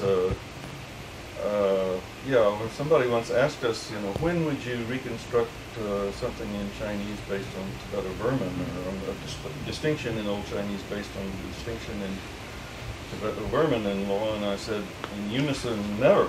Right? No, it's not words that you reconstruct on the basis. Yeah, but it's a general awareness of what is going on.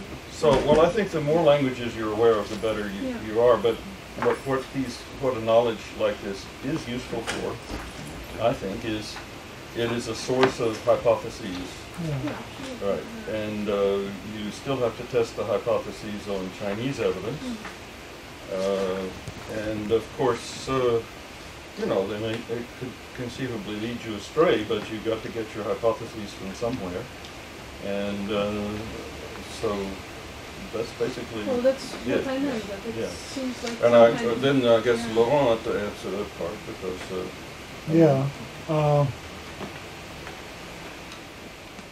well, I think the first thing that... the first idea that I got from Austronesian, I think, was had something to do with I don't know how much you talked about it. I didn't talk about it. It's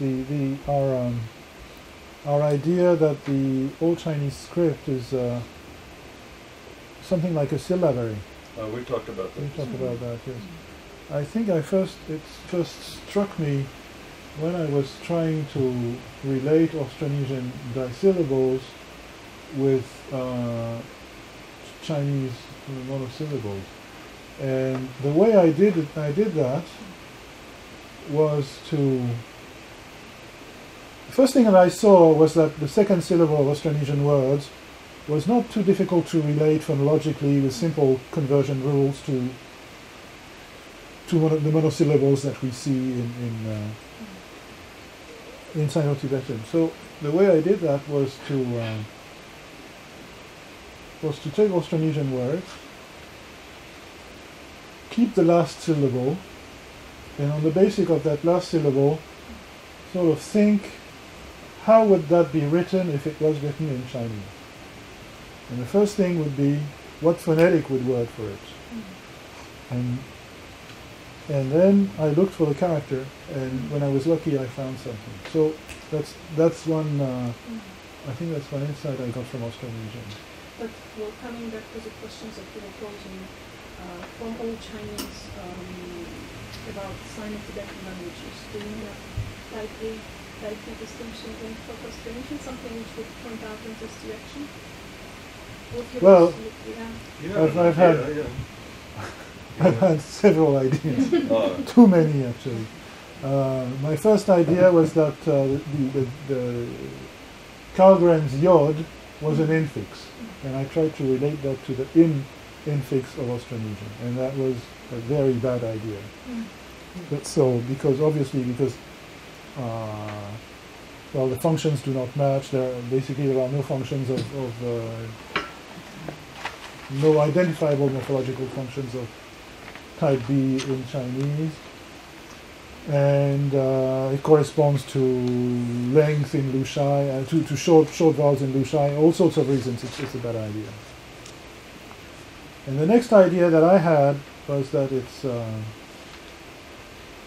it has to do with the material that is lost in the evolution to Sino-Tibetan. The first vowel that is lost. And I found a correlation, again not a 100% correlation, but a kind of statistical correlation between voiced initial in Austronesian, voiced initials in Austronesian, and type B, and voiceless initials in type A. I think this correlation exists, but I really don't know how to relate it.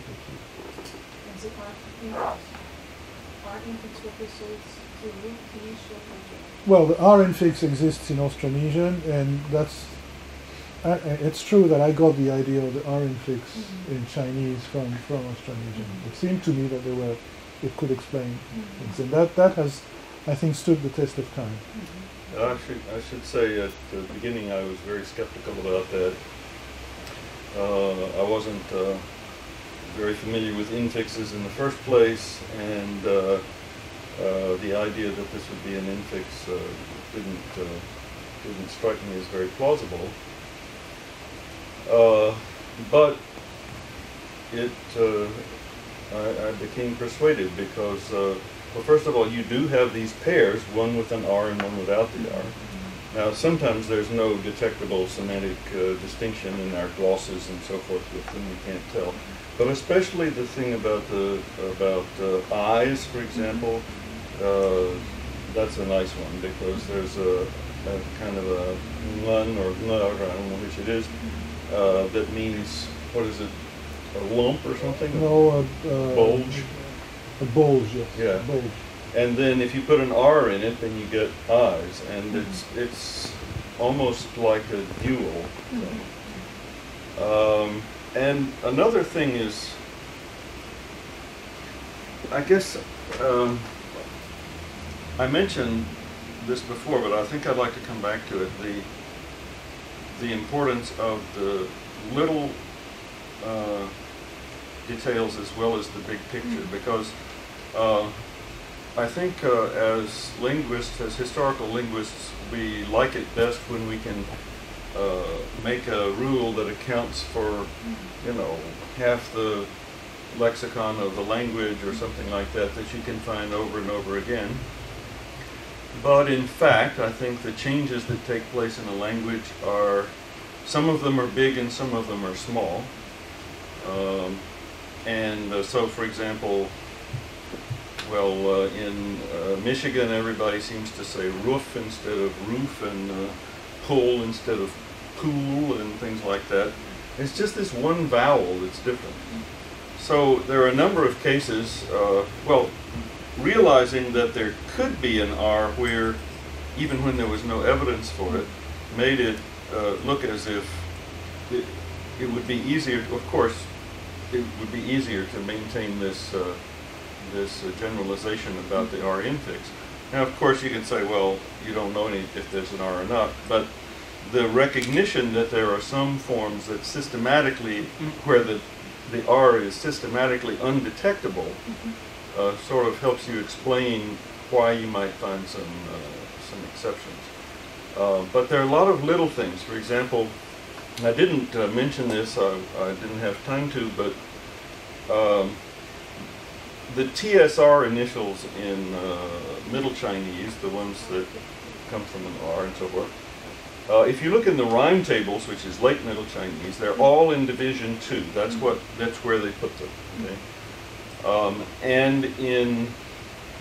But some of them, according to, some of them should be in division 3 if they developed like anything else.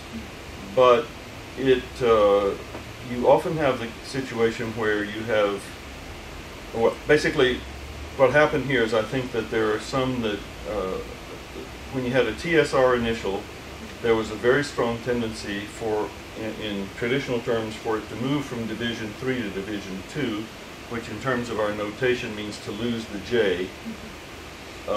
And it's if the J was really some kind of a glide, and the R, might easily eat it up, as it has. A similar thing happened in modern Mandarin, where you used to have syllables like jian and so forth, but and some dialects still do, but they've been reduced. But that one discovery, that just in that particular context, there was this minor sound change going on, just the loss of J after R, basically, in Middle Chinese, explained a bunch of what had been annoying exceptions. And one of them is the word sheng, to be born or to live. And if you look it up, in the Guangyun, you will come up with the spelling S-R-A-E-N-G. Okay, so it's division 2 with an A-E vowel. However, the Old Chinese rhyme group is the E-eng, as the gung bu. There is no standard way to get from gung bu to A-E-N-G. So Carlgren says the word is irregular, has no explanation. Li Fangui also says it's irregular, no explanation. But if you look it up in the Qieyun manuscript instead of the Guangyun, and I think it also appears this way in the Jingdian Shi one, you also get S-R-J-A-E-N-G. In fact, it's Suo, Jing, Beijing de Jing, Jie, or Fan. And then the Guangyun has Suo Geng. So we seem to have Fanjie spellings from both before and after this change, where the Y was dropped, the J was dropped. Well, that explains it, because J-A-E-N-G is a regular reflex of R-E, velar nasal. Okay? This also explains the word for kill, right? Sha is S-R-E-A-T. And so ordinarily, E-A-T would indicate that you have a front vowel there, E-T instead of A-T. And well, of course it shouldn't bother us, but we do know, in the back of our minds, we do know that there's this Sino-Tibetan root, which is something like sat for kill. And in Sha, I think it rhymes in the Shijing, and it rhymes as if it were at. But I think that's a case where you had something like S-R-J-E-T, drop the J. Well, it turns out in E-A-T, but it's basically the same process. So there's no problem to to reconstruct this word with at, which explains the rhymes and which happens to fit the comparative elements better too. Although, as I say, we don't use that to test our hypotheses, but to help produce hypotheses. So a lot of, I think a lot of times people want to paint with a very large brush and they want to establish very general rules, and there certainly are very general rules, but there are also little details about what happened. You really want to understand the history of the language, you have to worry about the little stuff as well as the big stuff. And often, if you pay attention to it, that will considerably clarify the picture. So that one move sort of solved several puzzles at once. Also, for example, the chabia, the cha, or chabago de cha. If you know the first poem in the Shi Jing, it's 参差性菜左右采之 and so forth. That 参差, that ci is written as cha. Well, there it is written as if it were division 3. It's T-S-R-H-J-E. And that's why people read it as ts nowadays. But that's an old spelling that got passed down through the reading tradition or something. And cha is a perfectly regular development from that by the loss of the J in the same way that these other things happen. So it pays to pay attention to the details as well as the big picture. I don't know what started me on that, but I'd like to know what are the main differences between your reconstruction and the reconstructions by other scholars like Nguyen or Chaucer. What's the main difference between our reconstruction and Pan's, for instance? Well, there are a few things.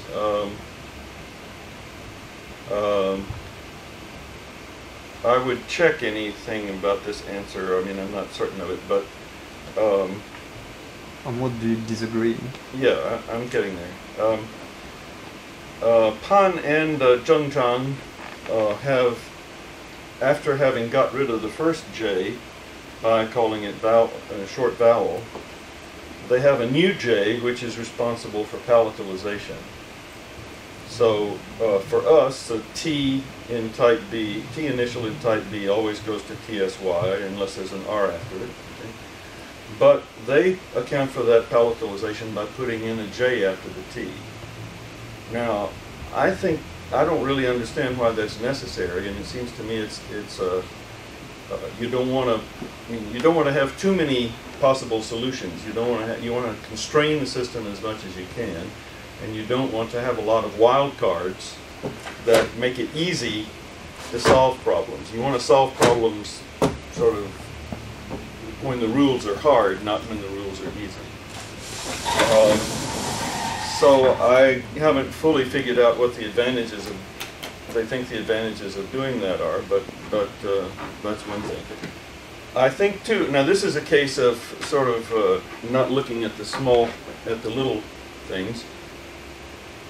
I think that they were saying that Chungnyo Sandang, the third division Chungnyo doublets, came from an R. All of them. Okay. Well, most of them do come from an R, but there are certain environments where you can't detect the R. Then you would get the same result even if there were no R. So I think, for example, in words like P to P, right? Remember in P bear, I think we think there's an R because we think that the net on top is phonetic. But P to P is exactly a homonym of that, and we put the R in parentheses. It could have been bai, it could have been brai. Okay, we don't know. But I think that Zhengzhang and Pan put an R there because it's third division Chungnyo, so they've got a gap that we don't have. And then what else have they? They've added some other things, right? So they do this. Yeah. So what does that? What do they do with what without TR? I think some of that allows them to say some of those are T's. think if it's just a T, I don't know. I'm not sure. I mean, the fact is that I don't know their systems as well as I should. I mean, we've been working on our own stuff more than we've been checking with theirs. Where does the T short vowel go to? I think T short vowel goes to TRJ. what we would call TRJ. Yeah. TR goes to TRJ, and P goes to TRJ, right? Yeah, except, I mean, I mentioned this in conversation to a few people, but actually, if you look at it, you'll see that the TR and T in Middle Chinese are in complementary distribution, with like one exception. So it is quite possible that what we write as TR was actually in some dialect a T. It's these TR is used to transcribe Sanskrit retroflex stops. That's one of the reasons for believing that it was retroflex. But once you've taken the regular T's to TSY, you don't need the R anymore. You can drop the R and you'll still have all the contrast. The only exception is the word D, fang de D, which is irregular anyway. It's D-I-J capital H, and nobody knows how to account for that. So it is possible that, and in fact we find Fanche spellings, especially in the south, I think in the Jingdian Shiwan, where you're spelling a TR something word, the initial speller will just have a T, and there are instead of TR, and there are a few cases like that in the Guangyun also. So it's not quite as bizarre as it might seem to say that a regular T just goes to TRJ, because that TRJ could be a T, could be a TJ. I mean, we still don't agree with it, because, as I say, once you add a J, you double the number of possible syllables, right? You can either have a J or not. So the more syllables you've got, the easier it is to solve any problem. You can relate it to, Klingon, whatever you want. So the way that you avoid, the way that you keep yourself on the right track is keeping the system tight enough so that your choices in any given situation are few in number. I think they use J also to get them palatalization out of anything, out of velar. Oh yeah, this is another thing, velar palatalization. They have KJ, KJ going to TSY, and I think they even have PJ going to TSY, don't they? Probably, yeah. I think so. So velar palatalization is a case where there is a theory which works pretty well, which is that velars palatalize before front vowels. And I think that was Pullyblank that first came up with that. But there are cases which clearly have velar connections, which don't seem to have a front vowel after them, but you've got a palatalization anyway. One is the word for red, for example, is ch. Yeah, or some of these. And well, in my book, I just what did I do? I wrote it in capital letters if it palatalized irregularly, just so. If you see a capital letter in my book, it means it's an unsolved problem. So, now, well, we now think that some of these things had a T on the beginning, so it's not. That also doubles the number of possibilities, I suppose. But we're looking for things to correlate to that T, not just, out of the blue. We wouldn't really want to keep the T unless we can, if the only evidence for it is palatalization. We'd have to fit better into the picture somewhere else. So I think this is... For instance, that's what we have in needle, for example. That's a Q in needle. Oh, sorry. Yeah. But in Joe, elbow. Right. Yeah, just 9. Okay. No, it's not 9. Oh, well, I forget. It's a Tswun. Oh, yes. Joe. That's TRJUWX. Yeah, so That's not palatalization. we reconstruct the global stop going to TR, J,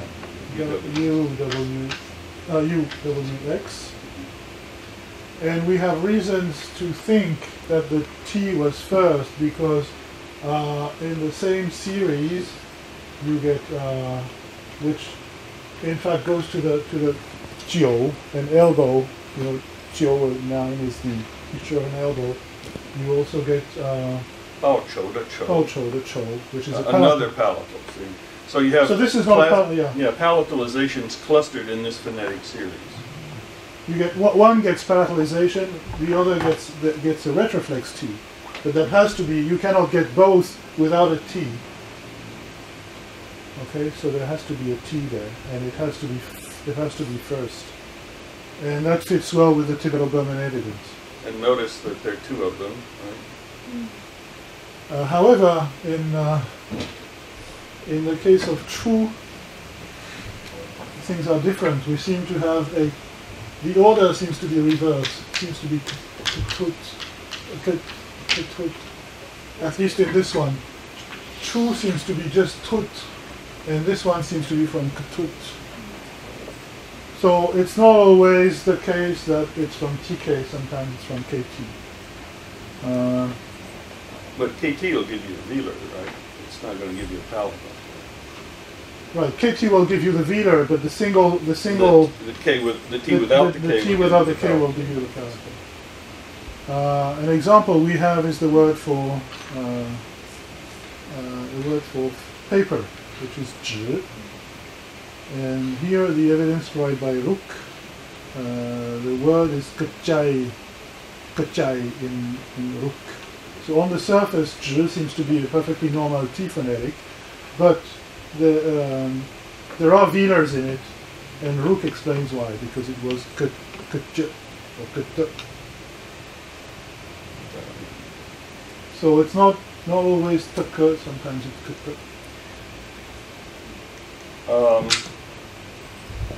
In terms of Starostin's reconstruction, also very similar, but there are a few differences. One is Starostin actually has an additional set of affricate initials. He writes both TS and then he writes a C with an accent over it.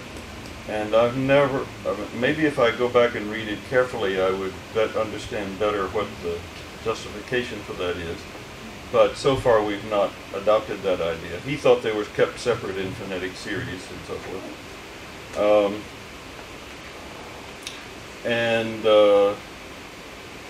Another difference is that, although he had a 6-vowel system and mostly has rounded vowels where we have rounded vowels and unrounded vowels where we have unrounded vowels, he believed that this distinction was neutralized after labial initials. So he didn't think there would be a contrast between mun, for instance, and one. Right? Remember, we had schwa, schwa m, or maybe n, or maybe it's schwa r. I'm not sure, for gate, and then mun for to here and one and actually on that, while Starston was still alive, it was here in Paris actually, I gave a talk at the Sino-Tibetan conference. I figured out a way probabilistically to see how hard it would be. I mean, I thought I had separated these labial initial syllables into rounded and unrounded on the basis of the rhymes, okay?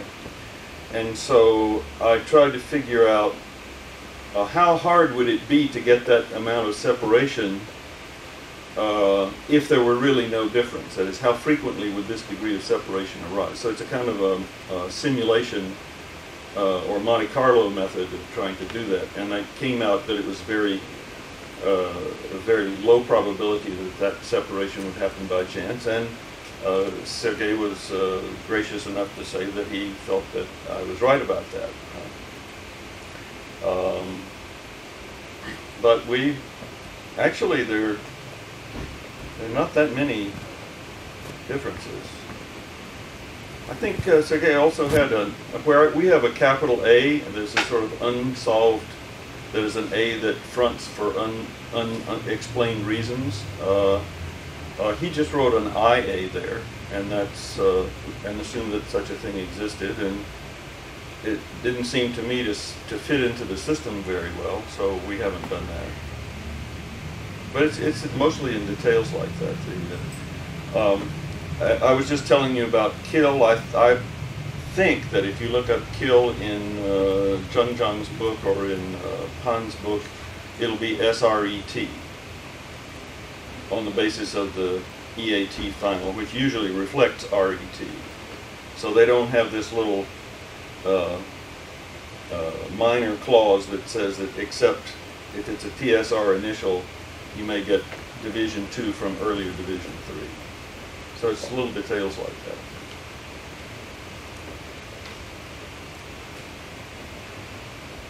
Well, I mean, that's among the 6 vowelers, right? I mean, if you talk about Li and... Well, it's interesting, actually, to compare with Gong Huangcheng, who started with Li's system and defended it vigorously, but over the last 20 years or so, has gradually adopted more and more of the same hypotheses that we believe, such as the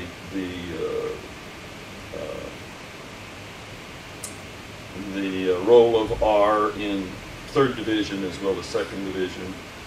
What else? Can't remember. Oh, R instead of L is the source of Middle Chinese L. Several things like that. Yeah, and actually he added laterals to the system because we did not have laterals, didn't have L and HL like we had. So, I mean, people sometimes complain that the old Chinese reconstruction is so all over the map and everybody looks, you know, who can you believe? And it's, you know, might as well just stick with good old Karlgren. I guess I'm paraphrasing Matisoff here. But, I mean, it may look that way at first glance, but there are these researchers, us. I mean, we didn't start out the same either, right? Us and Pan and Zheng Zhang and Gong Huangcheng. Well, Gong Huangcheng still doesn't accept 6 vowels, but so there's really a great deal in common. And Polyblank hasn't really worked out his Old Chinese system completely, so it's hard to say. He is very attached to the idea that there were only 2 vowels in Old Chinese. Well, you could rewrite our system so that it had only 2 vowels if you do this I schwa and IA and U schwa and UA. That's all you'd have to do, right? In other respects, much of his system is... Oh, I know another one is where we have a coda J, Pan and Zheng Zhang have L, and so does Polyblank. And there again, I don't see why you would pick an L when you still didn't have a J, and the Chinese reflexes all seem to show a J. And Pan and Zheng Zhang both speak a dialect, Wenzhou Hua, where the J is still there, but they seem to think it comes from an L. And well, it could be right, of course, but we just don't see a reason to do it that way.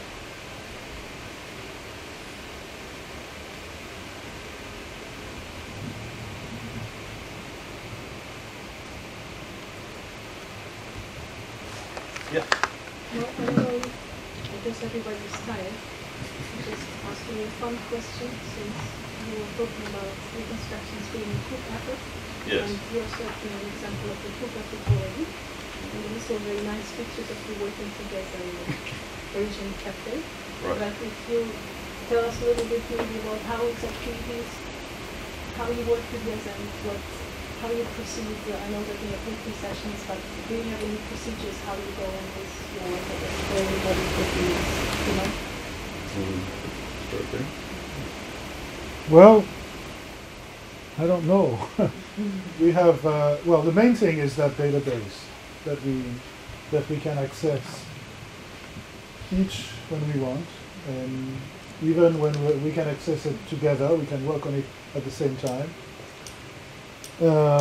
So we can work on that at our rhythm, and we can decide. What we do is that we have almost weekly video conferences using Skype or AIM, and during these video conferences we decide what we discuss the issues we want to discuss, and also we decide what we need to do on that database. We also see each other on a not on a regular basis, but a few times at least a year. once or twice a year. Yeah. Such as now. And that's the way we do it. I think there's a kind of a division of labor in that I know very little about the Proto-Austronesian, or for that matter Tibeto-Burman, and Laurent has most of that, and I spend more time on the Chinese sources. And of course, I mean, if our points of view were always identical, there would hardly be any reason to collaborate. The whole benefit of collaboration is to sort of have to justify what you say to somebody else. And well, we know each other well enough. I think if we didn't know each other well, it would be much harder to do, because one of us would get the impression that the other was mad at us if we were you know, we were arguing or something like this. I can say we have great respect for each other's abilities and knowledge and things like that, so we're not likely to be dismissive of what the other person says. So if you can find somebody like that, I mean, if it's somebody you just met last year, I doubt if you're going to be able to work to do serious collaboration with the person. I think you really have to know somebody pretty well for it to work well. And as I say, I think you have to learn a little bit about the other person's specialization. We certainly worked on a lot of the same things before we started doing it. As I say, well, it sort of started when Laurent invited me to visit here. This was after my book was out and before his book came out, and we started talking about things then, and the video business really makes a difference, because you know, if I start saying something and I see Laurent going, you know, making some kind of French facial gesture, then I know that I've sort of got to slow down and explain, you know, I can see how he's reacting. And if we were just on the phone, we wouldn't be able to do that, or certainly not in email. So there's a lot more information being exchanged on video. So that's another, so we recommend that as well. And the database is really great. The database, but you don't have to synchronize it. And that's right, that's right. I have to say, I'm not usually a booster like a Midwestern American, but I have to say that I really appreciate the expertise in computer matters at the University of Michigan, because I mean, we had this, I found this guy. I mean, I came here, it was 2 years ago, I guess, right? Mm-hmm. Is that when it started? And this guy at the University of Michigan, we told him what we wanted, and by the end of the month we had it going. It was just really remarkable. But the software is also excellent. Because I work for the International Dunhuang Project, so yes. I'm a dependency in Berlin, and they had so much trouble with their working together with one database, and this was always a problem with synchronization, so things never appeared when they were supposed to appear, and so I can really appreciate that. That's fantastic. Yes, Alex? Yeah. I'd have a question. At the beginning of the talk, well, that was probably not the right time to ask, and time went by very quickly, so we had to stop, but perhaps as there's some extra time, we could return to the question of the hypothesis of monosyllabization and the link between the change from sesquisyllables to monosyllables and the appearance of type A, type B. And so you pointed out a counterexample, which is the word for elbow. And the question of methodology is basically how many examples could make the theory look serious and worth checking in detail, and how many counterexamples like this one would make you, make that kind of French face saying, well, that's perhaps not worth examining. Oh. So that's a question of methodology. Perhaps it's not testable statistically, but if it's not statistically significant, does it show that it's not worth pursuing and looking at individual cases? And well, I remember when I asked Michel Servius this question, he said, I gave him a number of examples of type B words that had clusters that you had to reconstruct with clusters in Old Chinese, and he said, yes, but the point is, at the time when type A, type B appeared, these words have clusters. Okay? Right. So, the example of elbow that I gave you a moment ago was an example of a word that we can be sure had a cluster at the moment that type A, type B, probably, well, they chose to write it with the same phonetic, with the phonetic that it seems to now, I've given one counterexample.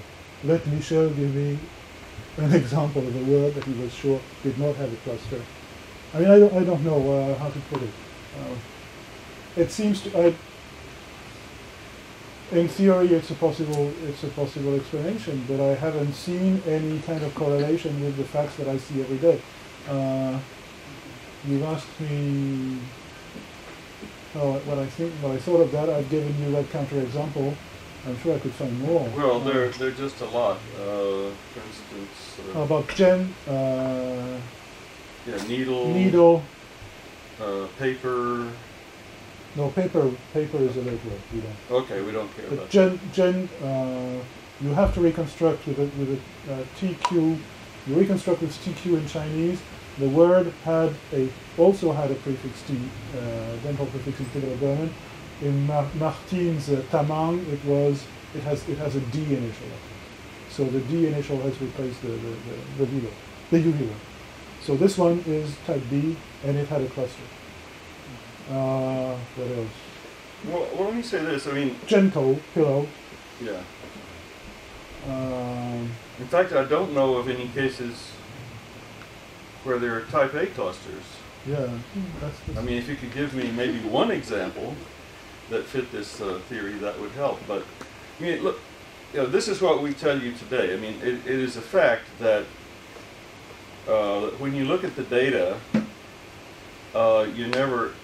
it's never just going this way. You also have thoughts about it. So it may be somehow that if we look at things a little differently, we would see a pattern such as you suggest. That would be one way to explain why the initial would be somehow stronger or heavier or more resistant to change. But apart from the fact that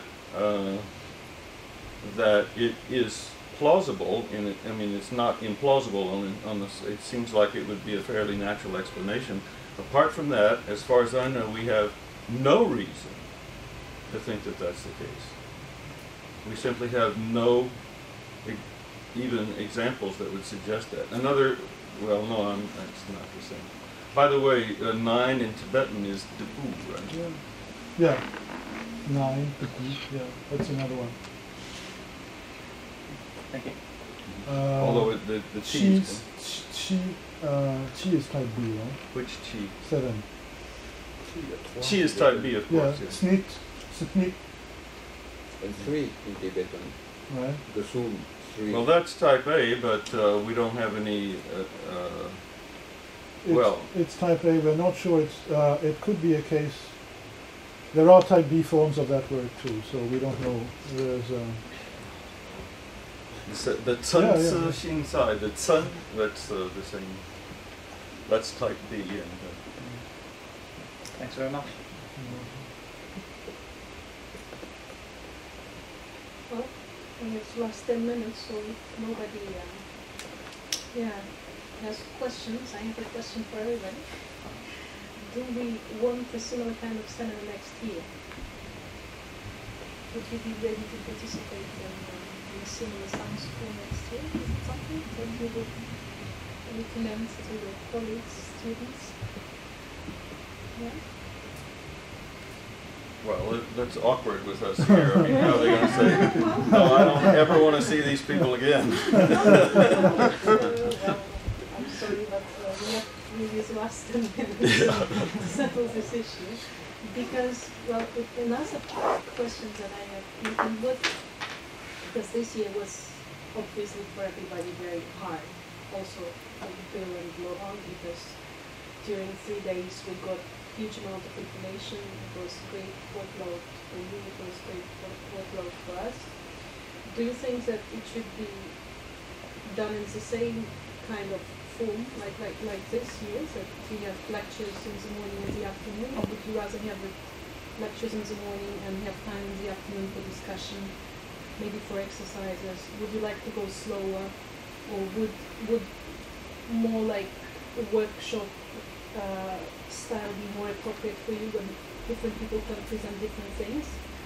So it's all possible, and I just don't know. For me, it's difficult to decide, and I definitely would like to have something like this happening next year. But for me alone, it's impossible to really set my mind on something definite. So I would like to know from you. I think it's okay for people who have a knowledge or some sort of a good basic knowledge. Yeah. If I think, for example, about my students in Ghent, for them to participate in a workshop like this would be very, very hard.